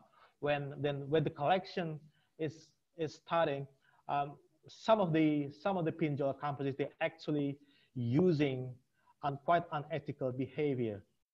The most common behavior is using the app to have access on the contacts saved in the phones. And so the person who are tasked in collecting the money, collecting the debt, they are making phone calls to the known associates of the customers. And because the customers, when they're installing the pinjol app, they have granted access for the app to access the contacts, to make phone calls, to access text messages, to make text messages. And this is very dangerous. And this is something that I think the customers should realize. And when they are installing apps, they need to pay really close attention to the permissions that the apps are asking. Whether the apps are asking to access the contacts, whether the apps are asking to access the messages, the messaging services, where the apps are asking to have access to make phone calls. And most people don't realize that. And when the time comes, and when the time is to make the collection, and the debt collector actually is trying really hard to collect money, they have actual access to the customer's private data. And this is a bit scary. And this is something that most people do not understand. And again, I'm going to return to what Ramona has said, that there need to be a dialogue between both the customers and also the public sector. And this is good. The dialogue is good, but I also have to remind that the dialogue can only take place if both parties have equal opportunity. If the two parties have equal knowledge, otherwise it will only be a one-sided approach with one party giving information and the other party is simply accepting, as in case in here, as in case in the pinjol in Indonesia. So I think this is the future agenda that we need to really focus on, meaning that we have to put more regulation in the fintech industry, so that the potential activities that might put the customers in subject to harmful behavior can be limited, and the risk of abuse made by other parties can also be somehow managed. And this can only happen if we provide adequate education to both the customers and the fintech industry. The customers, because they need to realize that when they are installing something, They need to know that there are consequences, and if they are entering a contract with a fintech industry to obtain a certain debt, and there are consequences because of their actions. For the fintech industry, there is also the need to understand that they are not operating without ethics. Yes, they are exposed to certain risks if the money is uncollected, and they will be in trouble. But the money can only be collected in such a way that it will not subject the customers to abuse or harmful behavior. So I think that's the future agenda that we need to talk about, that we need to focus on: the financial literacy, the financial literacy for the customers, and then also the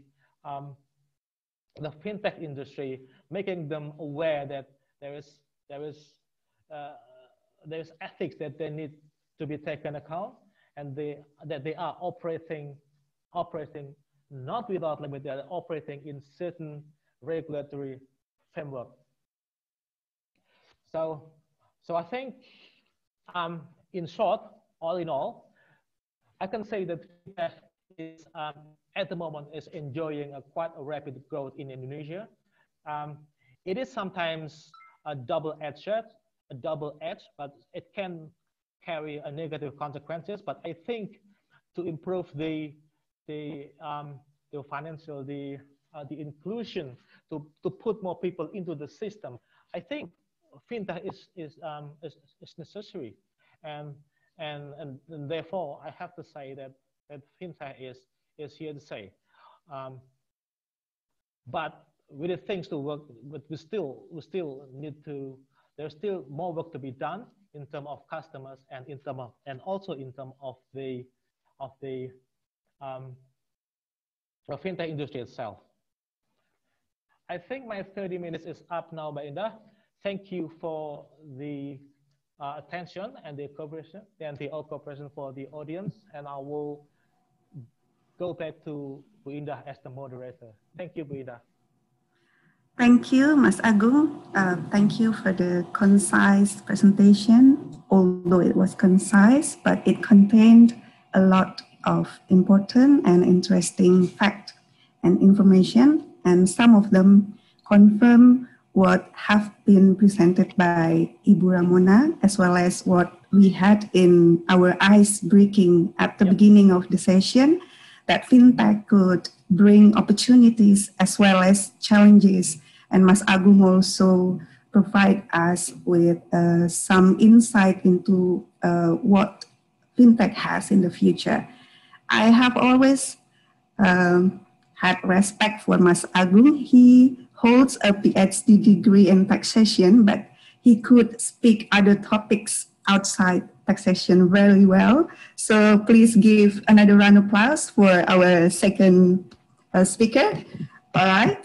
Okay, Bapak Ibu, para partisipan, are you still there? Because we are now move to our next session, the Q&A session. We've got about 6 questions in the chat room. If you still have any question, please feel free to write your question in the chat room on the Zoom app. And please do not hesitate to ask in Bahasa Indonesia, as I will translate the question for you. Okay, Ibu Ramona, are you ready to for the Q&A session? I think lots of, yes, okay. Okay, thank you, Ibu. Thank you for the enthusiasm. Yeah, you are still smart. Okay, I think most of them are addressed for Ibu Ramona, but maybe a few questions which is asking about fintech in Indonesia. Maybe the question can also be answered by Mas Agung. Okay, let me share my screen. Thank you everyone for still joining us. Okay, please bear with me. Okay, can you see my screen? Yes. Yeah. Yes. Okay. Maybe I will divide the session into two Q&A sessions. Each session will contain 3 questions, and each session will last in about 15 minutes. Yeah, so in total, we have 30 minutes Q&A session. Is that all right with you, Ibu and Mas Agung? Yes? Okay. Yeah, that's fine. Yeah. All right. Okay, I will read the first question. It comes from Bapak Agam Said, Sarjana Hukum. Bapak Agam, I hope you are still here. Yeah, Bapak Said has a question for Ibu Ramona. What's the meaning of distributed ledger technology? I think it is on one of your slides when you speak about blockchain. Yeah. Yes, and then maybe I will read 3 questions all together. And then the second question comes from Bapak Ferry Irawan. Bapak Ferry asked a question, during the pandemic, how can we maintain national public value? And the last one is a question from Bapak Ferry Huta Barat. He asked, what programs are the government doing for the community? If there is any question which is not clear, I can ask the participant to ask the question themselves, to turn on the microphone and ask the question in Bahasa Indonesia if you find the question is not clear. Okay. Please, Ibu Ramona, could you please answer the questions? Okay. Bapak Agam, I can see you now. Well, are you an accountant? Yes, okay, good. Distributed ledger technology is based on the accounting ledger. So it has been around for as long as the Roman times, where you put in all the reports on, it's a report, but because it's a technology, this is now a digital report. The difference between the normal report that we have is normally one person would have the original, and then you have copies, right? So if you want to change, sometimes we don't know which is original and which is copy. But with distributed ledger technology, instead of that information being centralized, so in one place, it is in a lot of places. It can be in thousands of places. It depends on how many people participate in this DLT. So it is just a ledger. It puts in information, but it is not at one place. It is at many places. Because of that, a lot of people have access to it. And in order for you to change something, you need to tell the others that you're changing it. So you cannot quietly change something and make it happen, because then the information is wrong at the other places. So that's the good and the bad thing about distributed ledger technology. Now, of course, when you have blockchain basically stops people from doing anything to that information. So you cannot change it, but you can add into it. So it becomes bigger and bigger. So it becomes like a proper chain. Yeah, does that answer your question? Okay. Okay, good. Okay, you can move on to the second one. The second one is, how can we maintain public value during the pandemic? I think it is extremely important during this pandemic, Bapak Ferry, that we maintain Pak Ferry. Bapak Ferry. That we maintain this national public value. Public value basically means that we need to maintain dialogues with the public, the companies, the organizations. So how can we do it? We can do it like this, webinars. We can do it through other ways. It does not necessarily mean that you need to be in the same room. I think for developing nations such as Indonesia, I'm Malaysian. I've lived and worked in the UK for a long time, but I'm still a Malaysian. There is this distrust in information that you give to the government. You don't want them to know who you are, for example, but you want to give them a feedback. Thank you. Bapak Ferry, is that answering your question?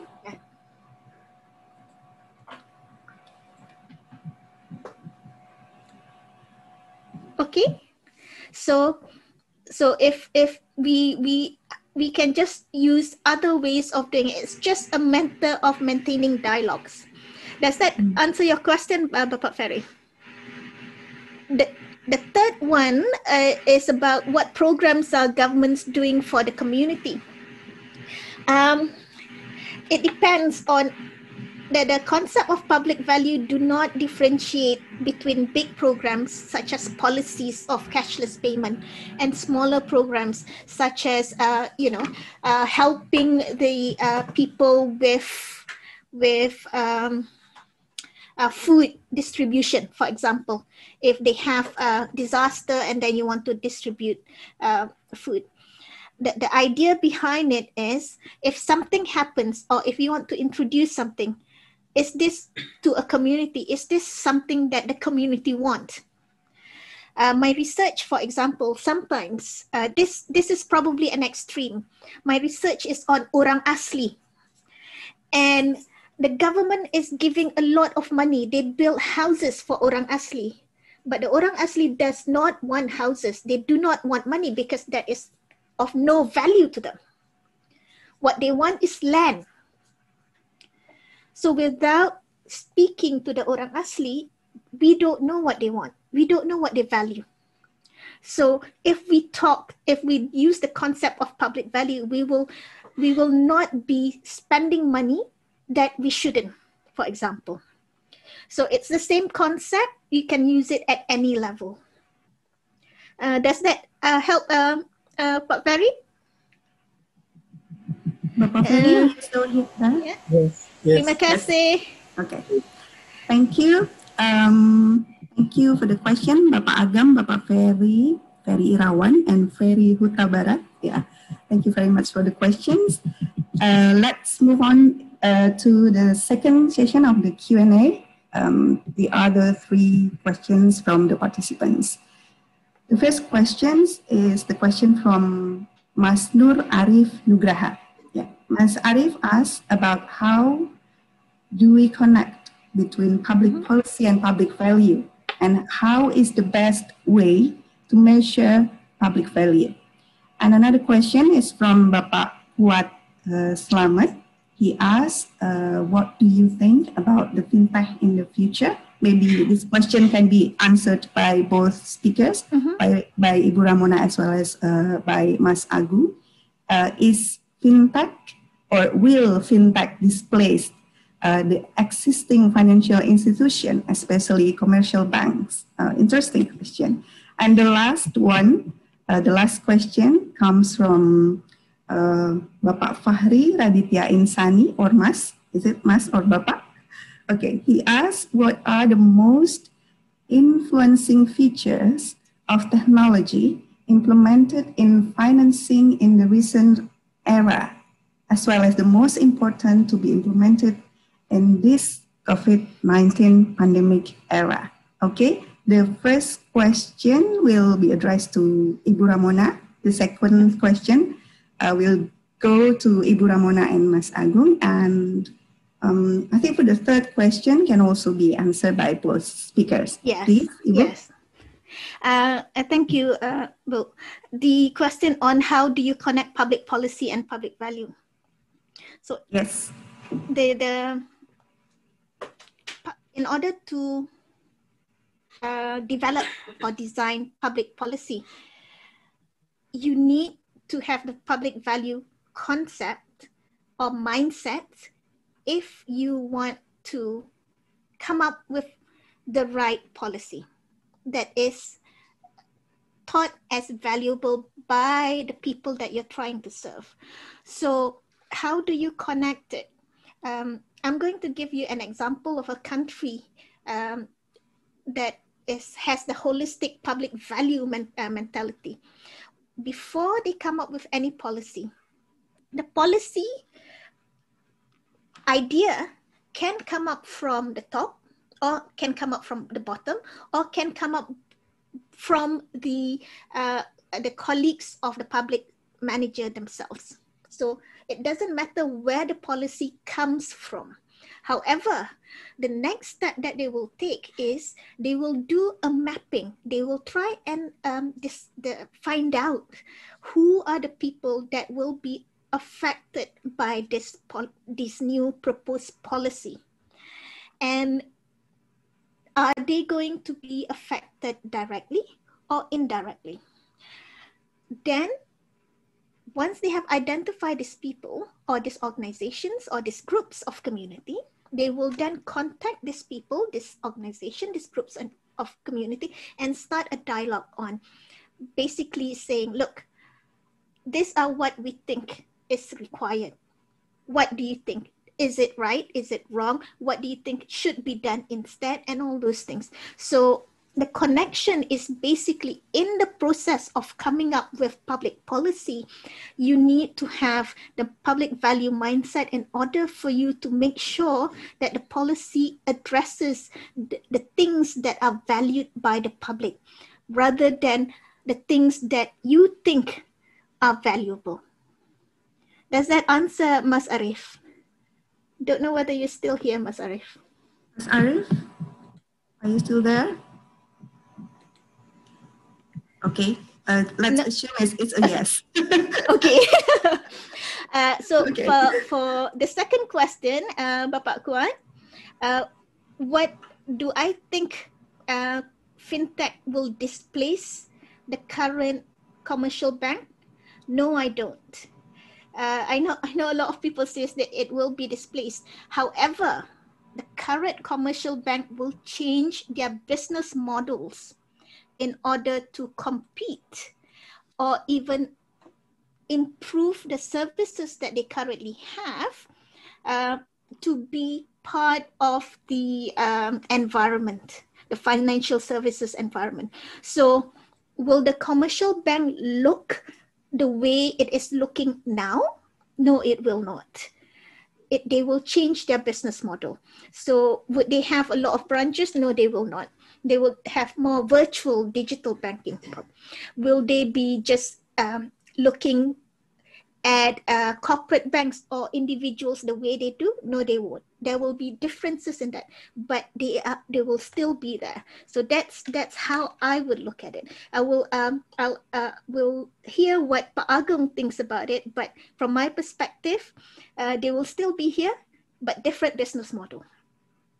And the third question, which is on the most important financing technology, I think the most important in recent era, specifically in Indonesia, I would say it would be the mobile banking.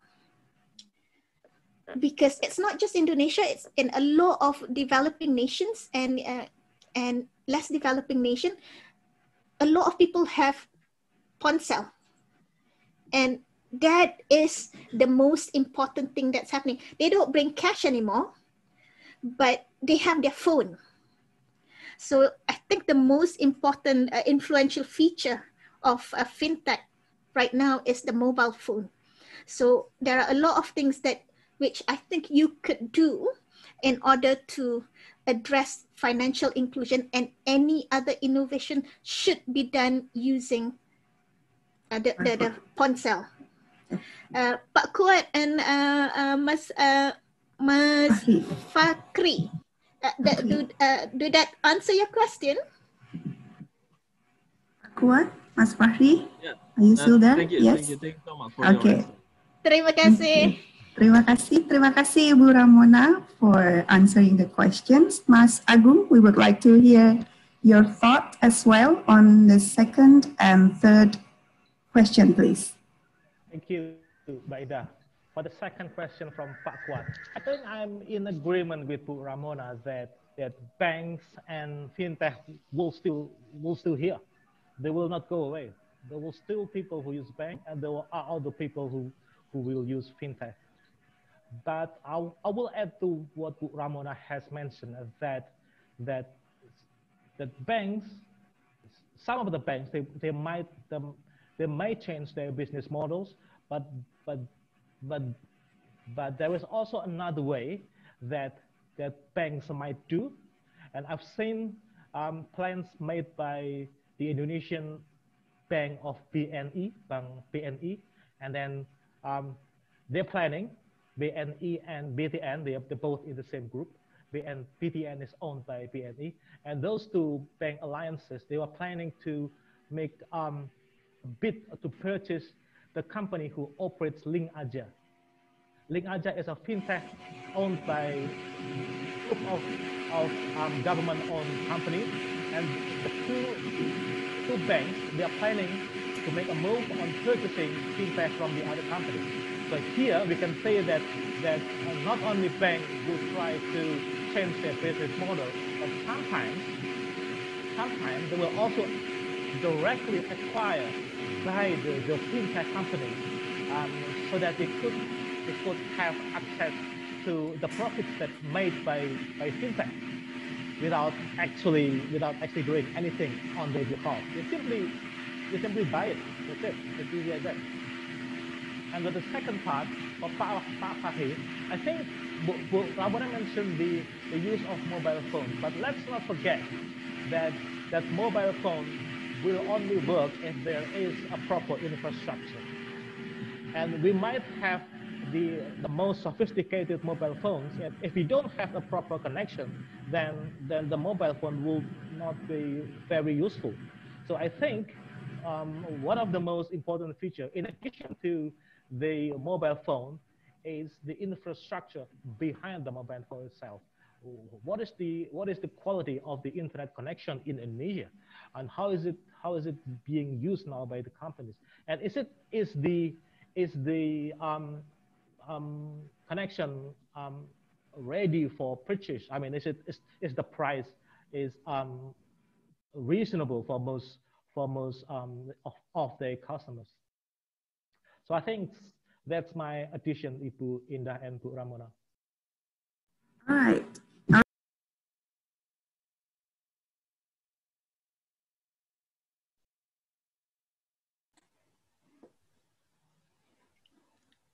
Bu Indah, you're muted. All right. Sorry. Thank you, Ibu. Thank you, Mas Agung. So I will repeat myself again. Thank you, Mas Agung, for adding more perspective on the issue. I think all of the 6 questions have been answered. Is there any other question from the participant, either in Zoom or maybe in YouTube? Yeah, there are some participants who are watching this webinar in YouTube. No? Okay, if not, I think we can wrap up our session today. Before I close the session, I would like to ask Ibu Ramona as well as Mas Agung to deliver their closing remark. Please, Ibu.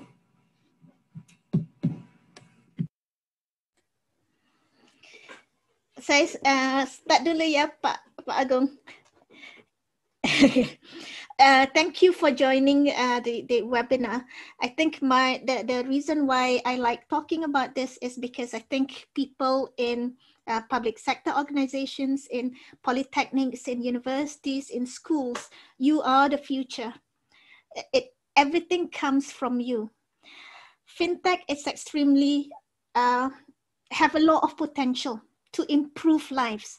Don't think of fintech just as a way of making profit. Yes, making profit is good, but it is also a way of trying to improve life. And it is you who will be the future.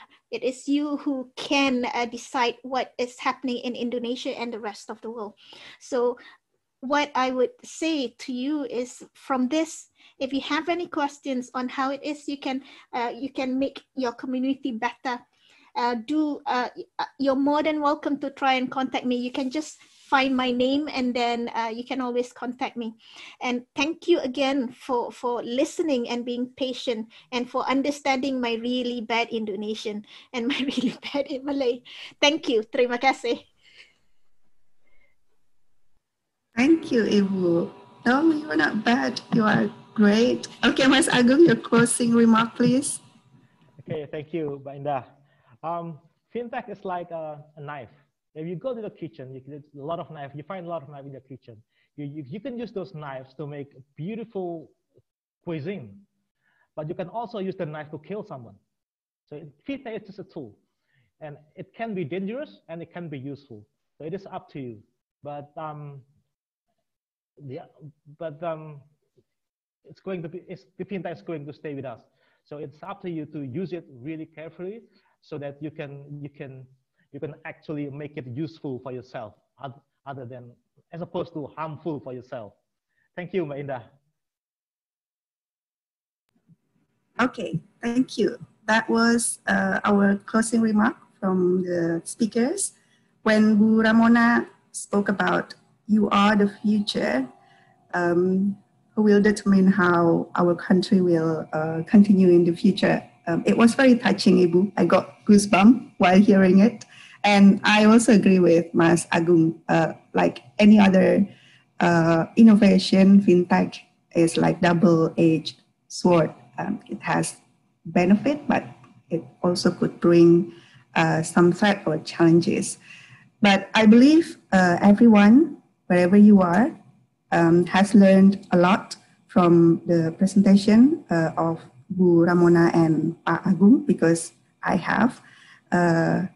And I believe most of you are working in the public sector. As a public managers, we need to always remember, to always put public value mindset. When we make public policy in whatever area it is, including the financial services like Fintech, we also need to have a dialogue and to think about whether what we make, what program we make, will be valuable to other people who we serve. Okay, thank you very much, everyone, for joining us, and thank you for spending your Monday afternoon with us. Before I hand over to MC, maybe we could do some photo session together. Yes? Okay, can I please ask everyone to turn on their video? Everyone, turn the video on, please. And then please give us your biggest smile. Mas Warso, are you ready to take a picture? Give us your biggest smile, everyone. Oke, ini di halaman pertama ada yang belum membuka kameranya, Pak Faizal, Mas Arif. Mohon bisa ini videonya. Oke.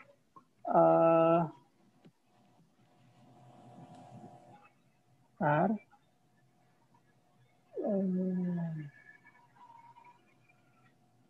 Oke, semuanya melihat ke kamera ya. Pada hitungan ketiga, silakan senyum ke kamera. Oke, 3, 2, 1, senyum, cekrek. Ya, one more. 3, 2, 1, cekrek. Oke, freestyle ya, bisa thumb up or maybe love. Ya, yap. 3, 2, 1, cekrek. Ya, oke, thank you. Thank you, Mas Warso, the photographer. Okay, everyone, thank you very much again. Thank you, Bu Ramona. I hope you are always well, and I do hope we keep in touch. I hope we could do some collaboration, research collaboration in the future. And Inshallah. Yeah, inshallah. Okay.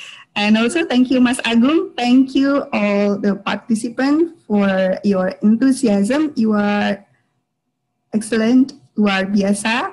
Please stay safe and stay healthy. I will hand this over to Theo. Theo.